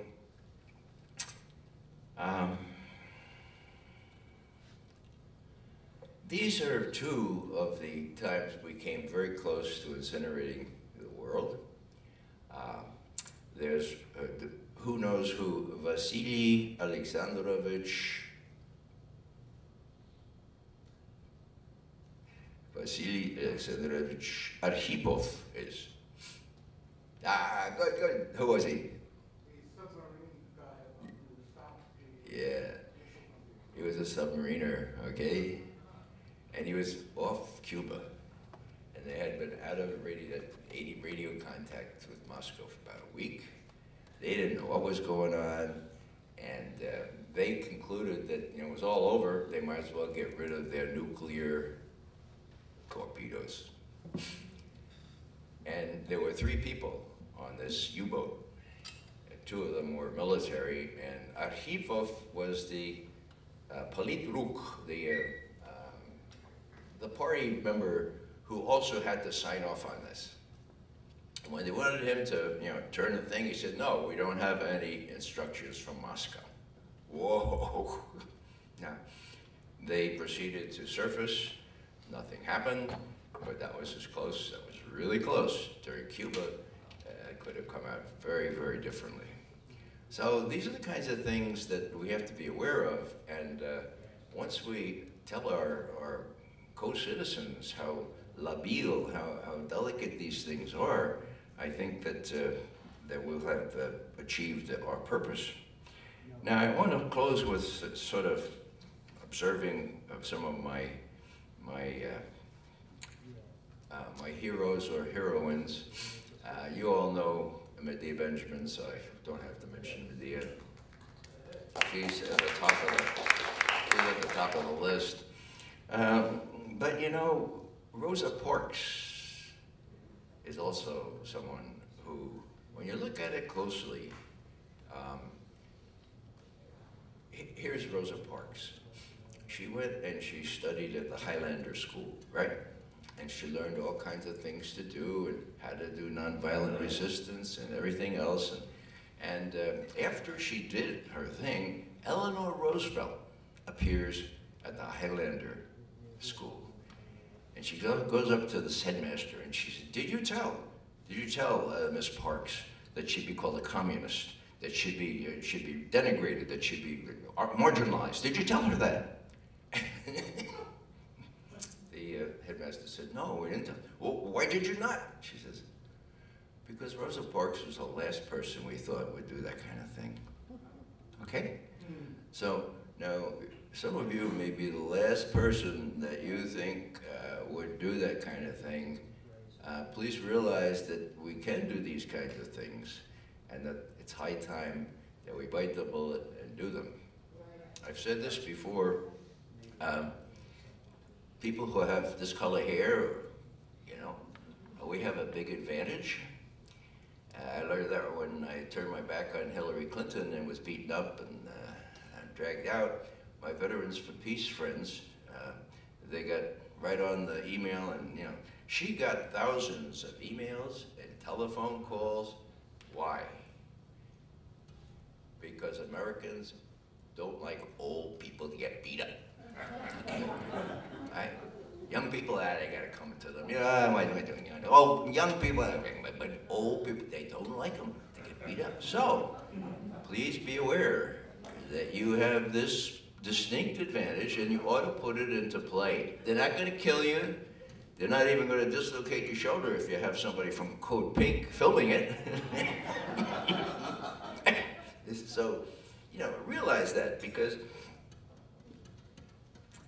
Rosa Parks famously said, the more we give in, the more we comply with the kind of treatment that we're given, the more oppressive it becomes. So, as some of you know, Dan Berrigan is one of my heroes. He said a lot of things and wrote a lot of things, but briefly, the briefest one, he said, you know, the difference between doing nothing and doing something is everything. Got it? The difference between doing nothing and doing something is everything. Now, I was at Columbia School of Journalism 2 years ago. We were watching a film about drones and what they're doing to those poor people in Afghanistan, Pakistan, elsewhere. And somebody said, oh, you know, they couldn't possibly fly without the mechanism there, the steering mechanism that Lockheed makes. And I'm sorry, not Lockheed, but Westinghouse. And Westinghouse, you know, their CEO lives in Morristown, New Jersey, about an hour from here. Now, I grew up in the 50s and 60s, right? So I kept looking. In the 50s and 60s, there would be 30 or 40 people going to the back of the room, hiring a bus to go down to Morristown, New Jersey, and confront the guy who's making the gizmos that make it so possible to kill people. And so I remarked, well, you guys, so you know where he lives? And you're just gonna say, oh. So the times are different. But you know, those of us who've been around a while, and those of us who have a certain, what we say, respect from people, and young people have to look up to us because we're the only act in town. And so if we do these things, then there's a chance that young people will realize that, hey, there's a lot at stake here. Look at these crazy older people putting their bodies into it. So let's do that, folks, because the time is wasting, and we need to get on it. And I thank you for letting me come before you and to appear after these wonderful women who talked before me, and I'd be happy to handle Q&As and so forth. Thank you.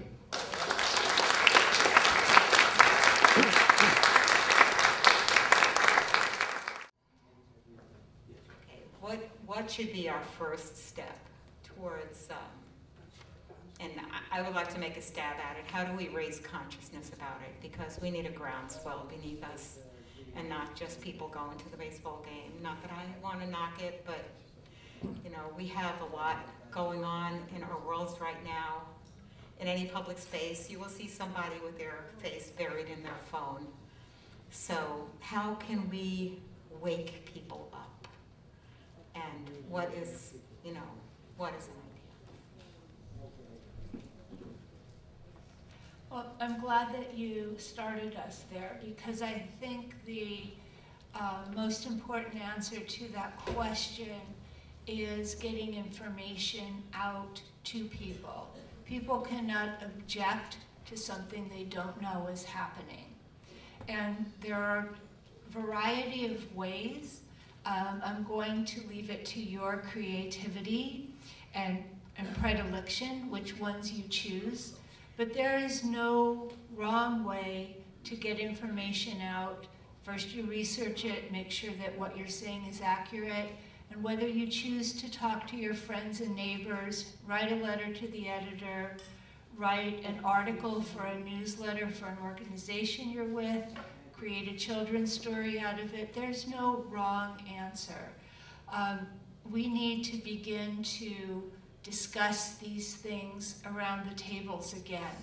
And that's the first thing. Second, I will repeat something I said, which is in the United States, these weapons, and we are talking specifically about low-yield weapons, although frankly a submarine-launched low-yield nuclear warhead, I wouldn't call it battlefield in the sense of the 1970s when NATO had the backpack bombs. That was a different thing. But low yield is low yield, and to help people understand that that means it's a more usable nuclear weapon, and that it's all nuclear weapons are wrong, but it's distinctly destabilizing and dangerous. And then in order to stop it, you have to stop the money. That low-yield submarine-launched nuclear weapon is not yet designed. You have it in your power to stop it from ever being designed. Some of you remember in the Bush administration, the robust nuclear earth-penetrating bomb. It was never developed because we stopped it. They came back with something called the reliable replacement warhead. It was never developed because we stopped it. We have within our power the ability to stop the low-yield submarine-launched nuclear warhead before it is designed. And that's what I want to engage you in, and I really want you to please take the legislation, the hold the line legislation, and make sure that it gets lots of co-sponsors and passes. I'd like to add something to that, because while I totally support that, I think it is not adequate to the situation we face. No, I know you know that, but I want to say this, because I have, first of all of the actively deployed nuclear weapons have a most of them have a selectable yield already, which means that they can be dialed down to a very low yield. Second of all, low yield means Hiroshima and Nagasaki. And in 1999, when General Butler said that 20 nuclear weapons could destroy 25% of the Russian population, he was talking about 1999 weapons. So I think that we have to be a little bit more nuanced in our thinking about why is a new nuclear weapon worse than an existing nuclear weapon, because it is true that these new weapons could be used in ways that could be very provocative and destabilizing, and I don't want to take away from that at all. But this legislation also says, somewhere in it, we should be focusing on our strategic deterrent. So it's also reinforcing the U.S. commitment to its strategic deterrent. That means the big bombs. And so we need to get beyond this. We need to stop this weapon, but we need to be developing language and getting language into legislation that talks about steps towards the abolition of nuclear weapons. The ban treaty will not destroy a single nuclear weapon. Okay, because it's countries that don't have them. And defeating this horrible, dangerous weapon will also not fundamentally change this very dangerous equation, particularly in this very unstable world. So I just want to challenge us a little bit to always be thinking about, okay, in Congress right now, that's how they calculate, they can, couch their language, but that's not good enough for us, so we have to push farther than that and really take on the whole enchilada. Thank you so much. Well, I have a question here that is directed to Ray himself. Could you comment on the Iran-Israel matter, which seems to be bubbling over every time we look at it? So. Couldn't hear.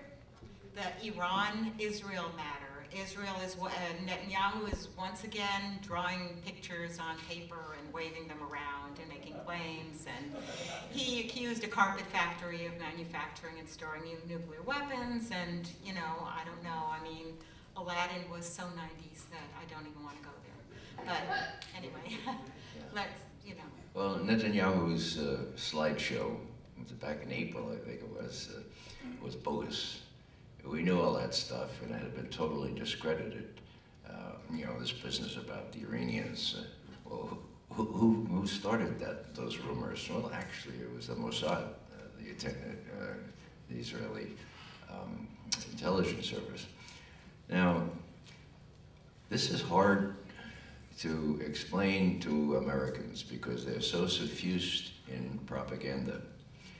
But the reality is that if someone asks me about why are we in Syria, why have we been promoting moderate rebels, so to speak? Obama himself said there's no such thing as a moderate rebel, right? Why are we doing that? And the answer is very simple: Israel and Saudi Arabia. Now, it used to be 80% Israel. Now it's about 65% Israel, 35% Saudi Arabia. But we're doing their bidding, okay? Now, if Americans learn that, if Americans understand that, and it's not hard to understand. There was one very juicy report. If you can search the New York Times for September 6th, 2013, there's a report by Jody Ruderin, who was kind of the new New York Times reporter in Tel Aviv, or Jerusalem, actually. So she went to the highest officials she could get access to, and when you're the New York Times, you get pretty much access. she said, no, tell me, what is your preferred outcome in Syria? And they included Adlon Pincus, who, a very high diplomat, was a consul general in New York. And he said, Jody, this doesn't sound very nice, but our preferred outcome is no outcome. She says, how do we say, s'il vous plaît? No outcome? Yeah, he explained, you know, as long as, well, we look at it as kind of a playoff game, where we don't want either side to win, and we don't want either side to lose. As long as the blood flows, as long as it hemorrhages, as long as Sunni and Shia are at each other's throats in Syria and in the whole region, quote, Israel has nothing to fear from Syria, period, end quote.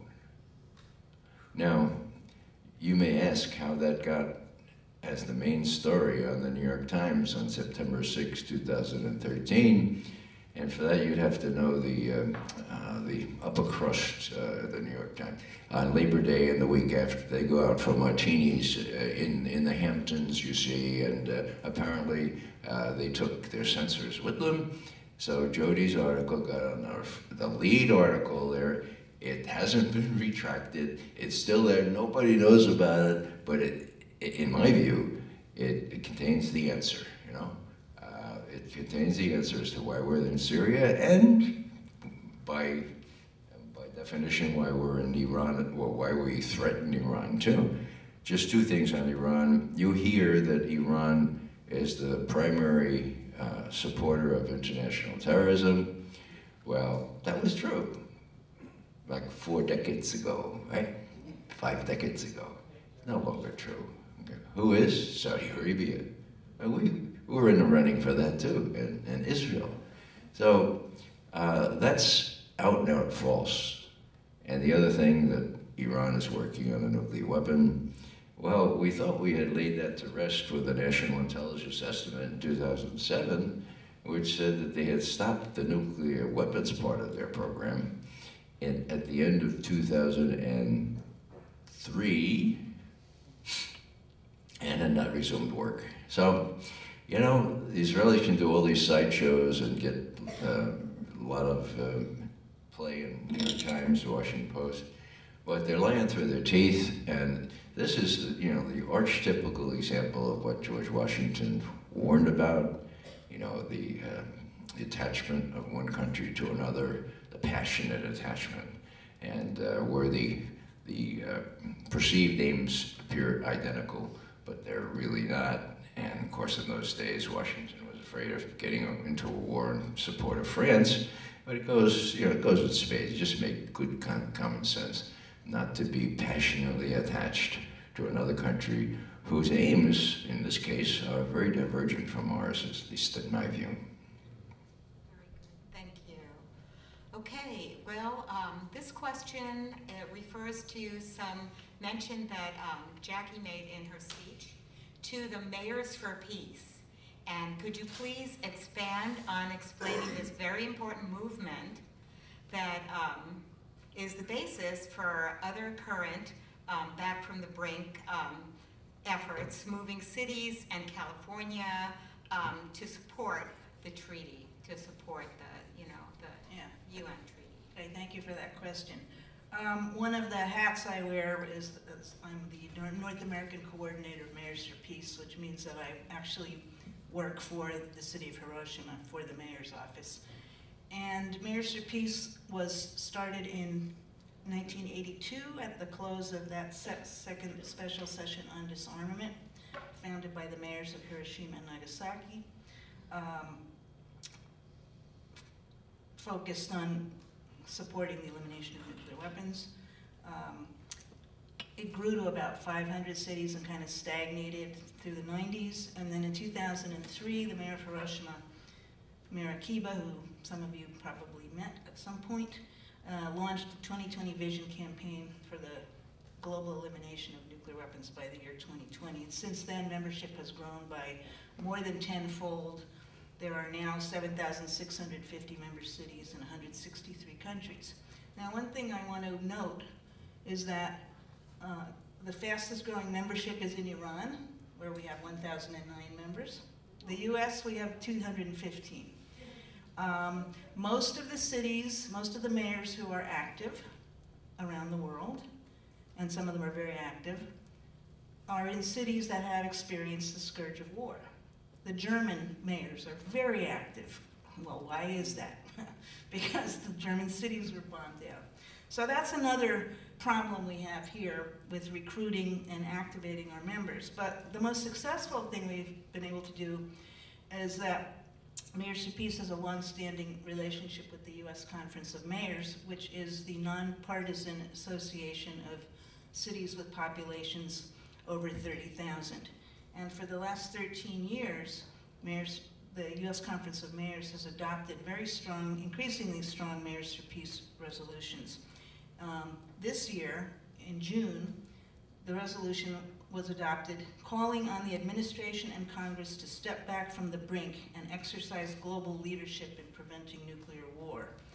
And it's a long, comprehensive resolution. I think there are copies up there. It happened to be adopted on the eve of the Singapore summit, and the resolution welcomed and encouraged the diplomatic opening with Korea. It also supports the JCPOA, the Iran nuclear deal.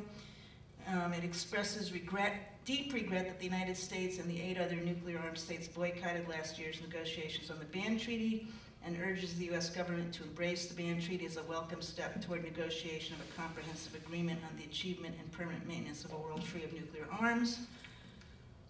Noting that, and it goes farther now into more military spending, noting that in 2017 the United States spent $610 billion on its military, more than 2.5 times as much as China and Russia combined, amounting to 35% of world military spending, and that this huge amount is slated to rise significantly in coming years. The U.S. Conference of Mayors calls on the President and Congress to reverse federal spending priorities and to redirect funds currently allocated to nuclear weapons and unwarranted military spending to support safe and resilient cities and to meet basic human needs.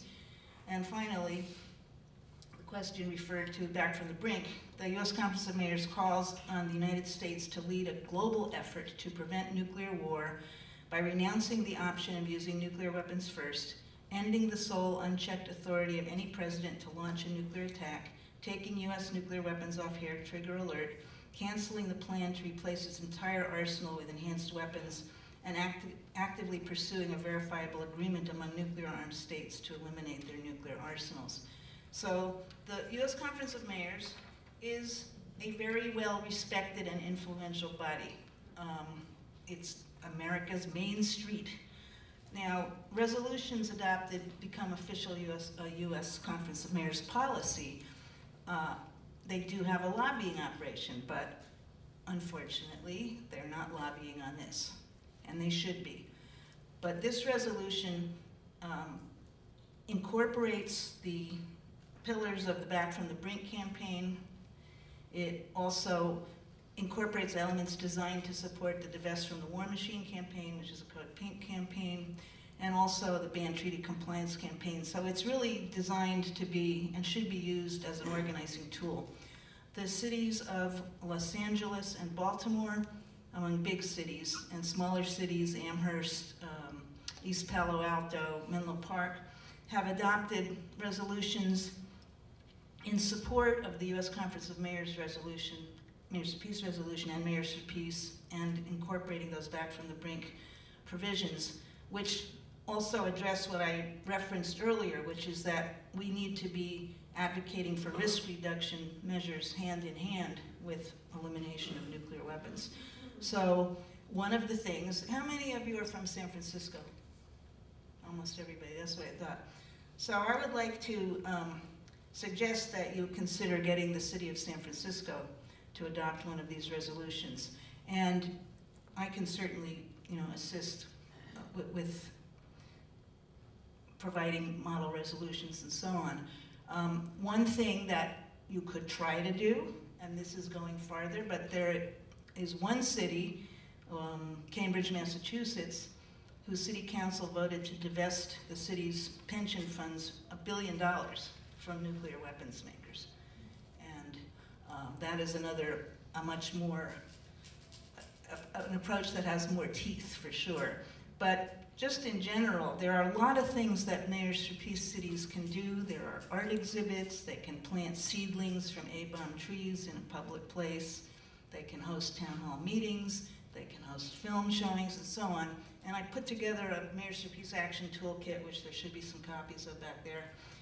So I'd like to just urge everybody to think about that as one avenue for raising public awareness, because that is our biggest problem. And I have to totally agree with you, Ray, on the media. I just came back from the UN. And how many of you know that last Wednesday was the UN International Day for the Total Elimination of Nuclear Weapons? Oh, very good. But not everybody. Did you read about it in your newspapers? No. Did you have any idea that 56 governments, high-level representatives, including presidents and foreign ministers, spoke in a high-level plenary in support of the total elimination of nuclear weapons, and that among the nuclear-armed states there were only 3, India, China, and Pakistan, who have their own sort of distorted views on their support for, their alleged support for eliminating nuclear weapons. It was most of the countries from Latin America, who are already members of the Treaty of Tlatelolco, the world's first nuclear weapon-free zone in a populated area. Countries from Africa, which are members of the Treaty of Pelindaba, the African nuclear weapon-free zone, and Pacific Island nations who are in the Treaty of Rarotonga. And most of them were expressing their support for the ban treaty. But again, it was very noticeable who was there and who wasn't there. And the UN was crawling with international media. And I always have this very weird sense when I go for the opening week of the General Assembly. There's this huge security zone, there's massive amounts of international media. And in most countries of the world, this is a big deal. This is the story for this week. It's a top-line story. And for us, we don't know about it. We did hear that Trump spoke, but that was about all we heard. So I like to, if I may make a joke, I'm comparing my angst about this, about people here not hearing about this, which they need to be hearing. The International Day for the Total Elimination of Nuclear Weapons was followed immediately the next day by the International Day for Political Pornography, as I have named the Kavanaugh hearing, which the whole world was glued to, you know? So, but anyway, please do find out about Mayors for Peace and contact me if we can figure out how to make something happen in your city. Thank you. Thank you very much. Okay, there was a nuts and bolts question that I think is very good, that it's been hinted at several times so far. If the control of politics has been manipulated, do we not need first to use new systems of government taking advantage of technology to allow hybrid direct democracy at the local, national, and international levels?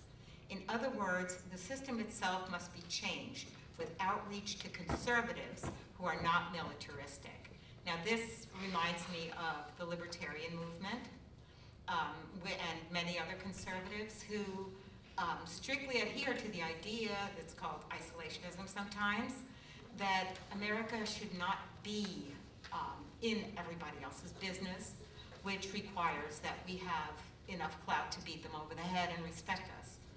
So my take on this is that how do we break through these sanctions that are put on people? Why are there sanctions on Russia? Why are there sanctions on North Korea? Why are there sanctions on Iran? And how do we, as citizens who want to, I mean, Code Pink has organized women going to Iran. How can we get through this? And maybe there is something that Ray can tell us how we can slip under the radar of, you know, what looks to me like a very unfriendly CIA coup of our system right now. I mean, and the media is playing right into it. So I don't know. We need to devise some kind of practical measures to become citizens again, and not just sports fans and consumers and people on sandy beaches and with our pina coladas.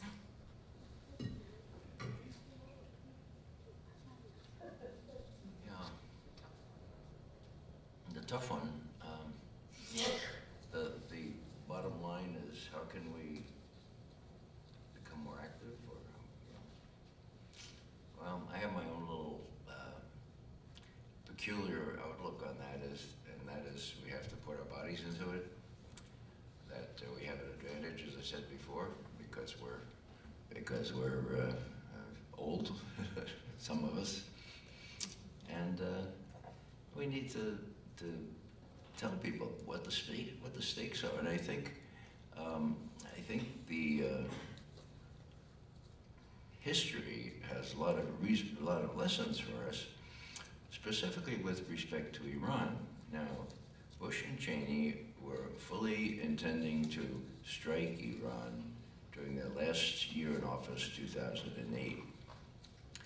Thankfully, there was an honest manager of national intelligence who did a bottom-up assessment of where Iran was, and the conclusion was unanimous, with high confidence, that Iran stopped working on a nuclear weapon at the end of 2003 and had not resumed work. Now, George Bush, in his memoir, he must have written this himself, he says, "This was an eye-popper. This would deprive me of the military option. For how could I authorize this military strike on a country that the intelligence community says has no active nuclear weapons program?" Bummer. You know, what would have been the normal reaction? Call the Israelis. This is terrific news. So they're not working on it. Oh man, call the Israelis right away. We should celebrate. Pop out the champagne. Wow. But no. It was really, you have to read it. They're about five pages. I think he wrote it himself. And it just shows that this was what they intended to do. So I think that's an example. And it's an example that was thwarted by an honest manager of national intelligence. His name was Tom Finger. We gave him the Sam Adams Award for intelligence, for integrity and intelligence. And people need to know that people can do these things and that they don't have to accept all the propaganda and all that kind of stuff, especially on Iran. Because, you know, people say, well, Iran. Well, if we were to take on Iran, it would make Iraq look like a volleyball game between Mount St. Ursula and St. Rose Academy. You know, I mean, Iran is big, and Iran can really hurt us, and Iran can stop the oil. Iran can do all kinds of stuff, and our European allies know that. So now we need to talk this up and cite precedent, because there is this precedent. Now, is there an honest manager of national intelligence now? I don't know. I would be surprised if there were, because I know who's heading up that agency, and she's the torturer in chief, and I don't really see how she would do anything honest like that. I mean, it'd be great if she fooled me. Just a couple of things to add. I love the idea of grassroots democracy, and I do think that that is our challenge and our hope. And I love the idea of reaching out politically. I do a lot of speaking. And let me tell you, Livermore is not exactly the hotbed of progressivism. And it does not matter to whom I am speaking. When people understand what's going on in their name and with their money, they become upset. And to some extent, some of the Republicans with whom I have spoken or who have come up to me after I've given a talk actually feel the most betrayed and the most angry. So I do think beyond rhetoric that there is a lot of hope in reaching out to people as people and talking about these issues. The one part that gave me pause, and I don't have an answer, so I'll ask it as a challenge, was the part that you read about using new technology and new ways to solve this problem. Technology and I are frenemies. I use it, but I try not to be used by it. And so in turning to technology as the answer, I am a little bit worried that as a society we're moving toward being used by our technologies, a la 2001: A Space Odyssey, sort of. And so I want to myself promote the human-to-human part of transforming, of creating that deep, deep transformational and political change. And to the extent that technology can be used by us, fine. But let's always look at whether it's using us.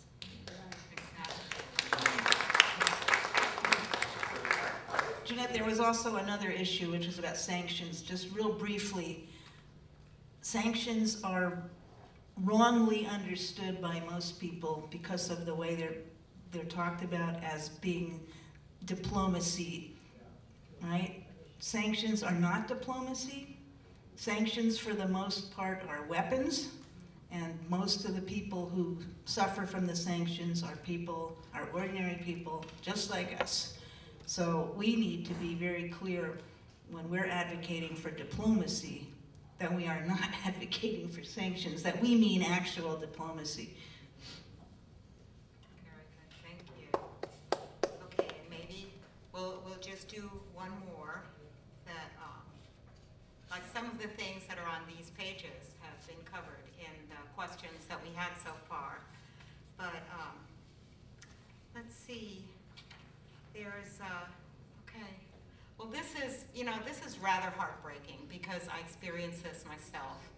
I have children who are millennials, and I believe that they grew up in front of screens that showed the harmless use of explosions as exciting, where you could play video games and die many times over and still come back. And then there is this push from the Army on every sporting event to try to get people to put their bodies in as the meat on the machine. So this question is, why has nuclear holocaust dropped off the progressive agenda in large parts? Why has the so-called progressive community offered so little support for the Helsinki summit and the follow-up to come? And this, involves the entire crazy Russia-phobia brainwash that's going on in most of Congress. How these people can be paying themselves a salary and collecting health care, while they're wasting our money and our time on this crap. But anyway, that's me editorializing this. Somebody else's question, so. Go ahead.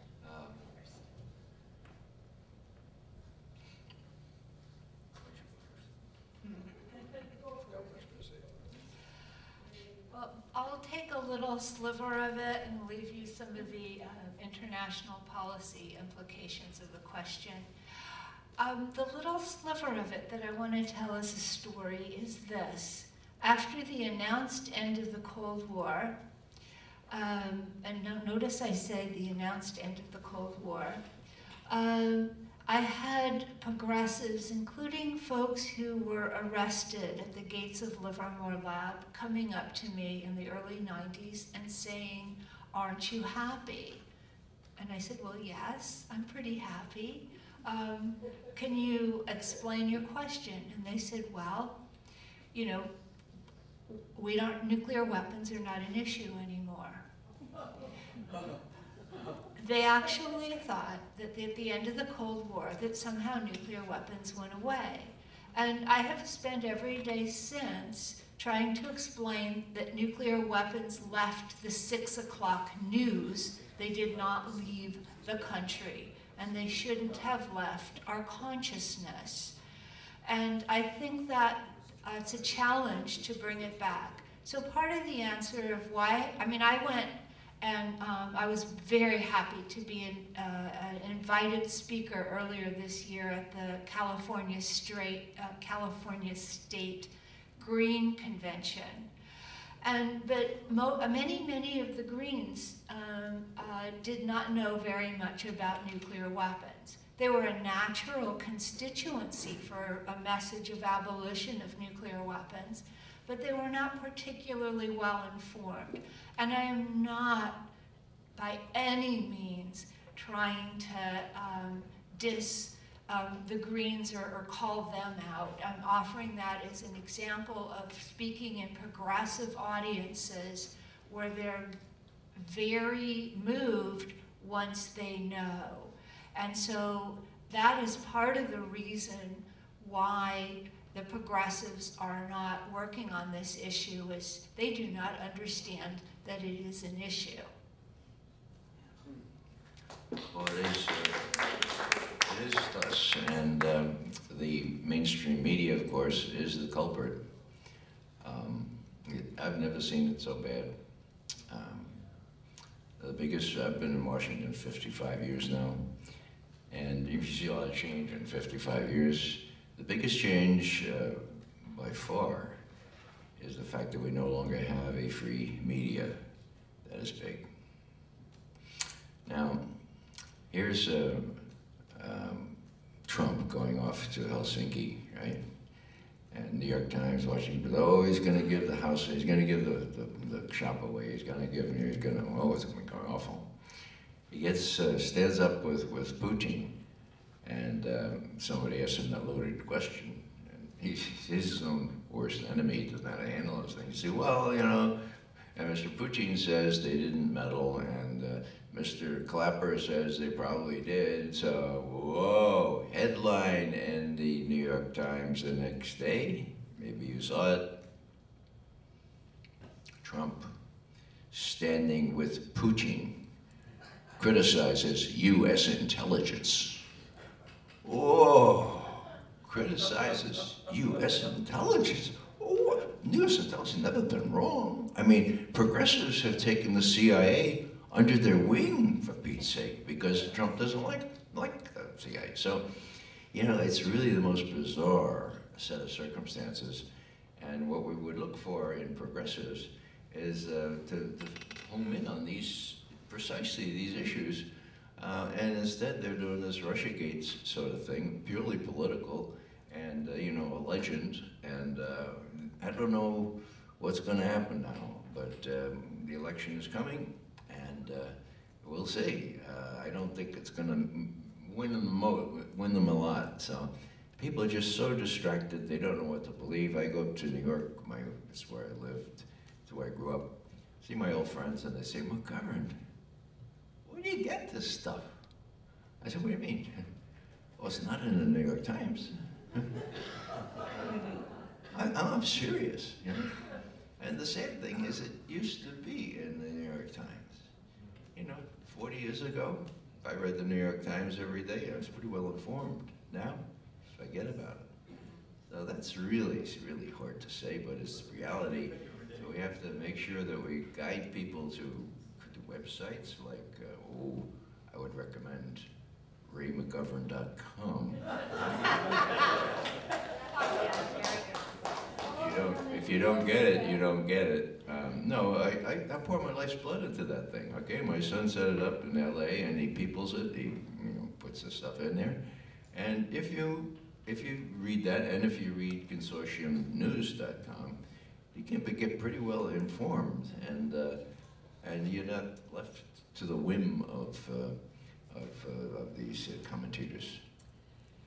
I would like to add to that a grassroots observation, which is based on the fact that we've been leafleting here about the nuclear weapons ban for a long time. We get responses from members of the public, and some of the members of the public say they want nuclear weapons because they think it makes them safer. And I think we need to recognize that, and they need to be educated that they are not. The best antidote for that is Daniel Ellsberg's book, The Doomsday Machine. I do want to add a two-finger to what's going on in the media. That's what I did in the 70s before I became executive director at Tri-Valley Cares. And in the 70s, we were concerned about the consolidation of the media in fewer and fewer and fewer corporate hands. And you know how you think maybe you're just a little radical and it isn't that bad? It's actually much worse. A very small number of corporations own most of the news outlets. And they have fewer reporters. I talked to a friend of mine who's a longtime reporter at the New York Times, and at one point he said they had 25% fewer reporters, and now it's 40% fewer reporters.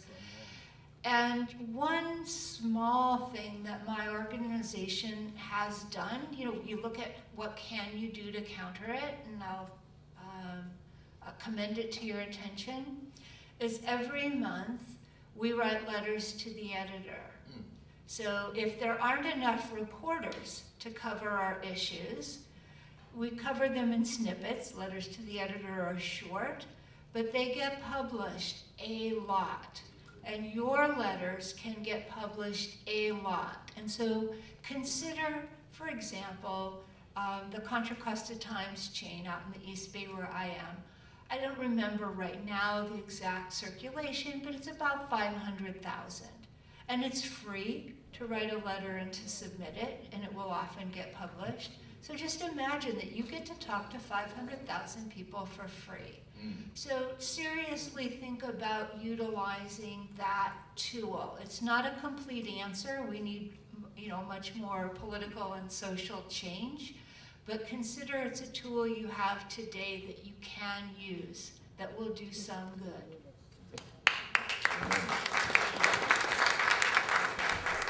In a wind-up of this meeting, I would just like to say that in the bright hope of addressing this question, in 2016, the Coalition for Nuclear Disarmament was formed. Now, so far, it's still in its infancy. It really needs to move forward. We need to get it a website, and I believe we need a bi-coastal presence. But we need an engaged presence of people all over the country. So if you have relatives in other places, you can let them know that we're working on this. And also, if you know people who are in academia, you can let them know that this is a very important issue to you, that you would like to see the planet survive and thrive, and you would like to see the resources that you pour into your taxes every year being used for something to benefit you and to enhance your experience as a human being in this country and the lives and welfare of your children, and not some bogus sense of safety from the boogeyman who doesn't exist. The boogeyman is in Washington, and it's not just Trump. It's all of these people that are doing this song and dance that just leaves the military and the bankers who are enriched by the military and the fables of the military in charge of our resources and in charge of our future. So we need to find our collective voice, and please consider joining the War and Law League. Join with all of the members, member organizations that we have. Some of them are nationwide. I know David Swanson is based on the East Coast. I know Code Pink is everywhere. Please work through these organizations to be part of the coalition. We're going to build this thing, and we're going to raise awareness, but we have to do it as a group. We can't just be a few, the few and the proud. We have to be loud and proud, and we have to convince everyone that this is a worthwhile cause, at least as worthwhile as celebrities and the disparate identity political movements. So so anyway, I'm going to wind up the meeting here. Thank you so much for being here. Thank you for participating. Sign up with the War and Law League. We hope to continue to exist. One thing that I might not have mentioned is that this is the 20th anniversary of the War and Law League. And so we would like to continue into the future. We have committees that are forming. Please sign up on your way out. And we have nominal dues of $10 a year. But your active participation is worth more than all the money in the world. So thank you. Thank you. One more call.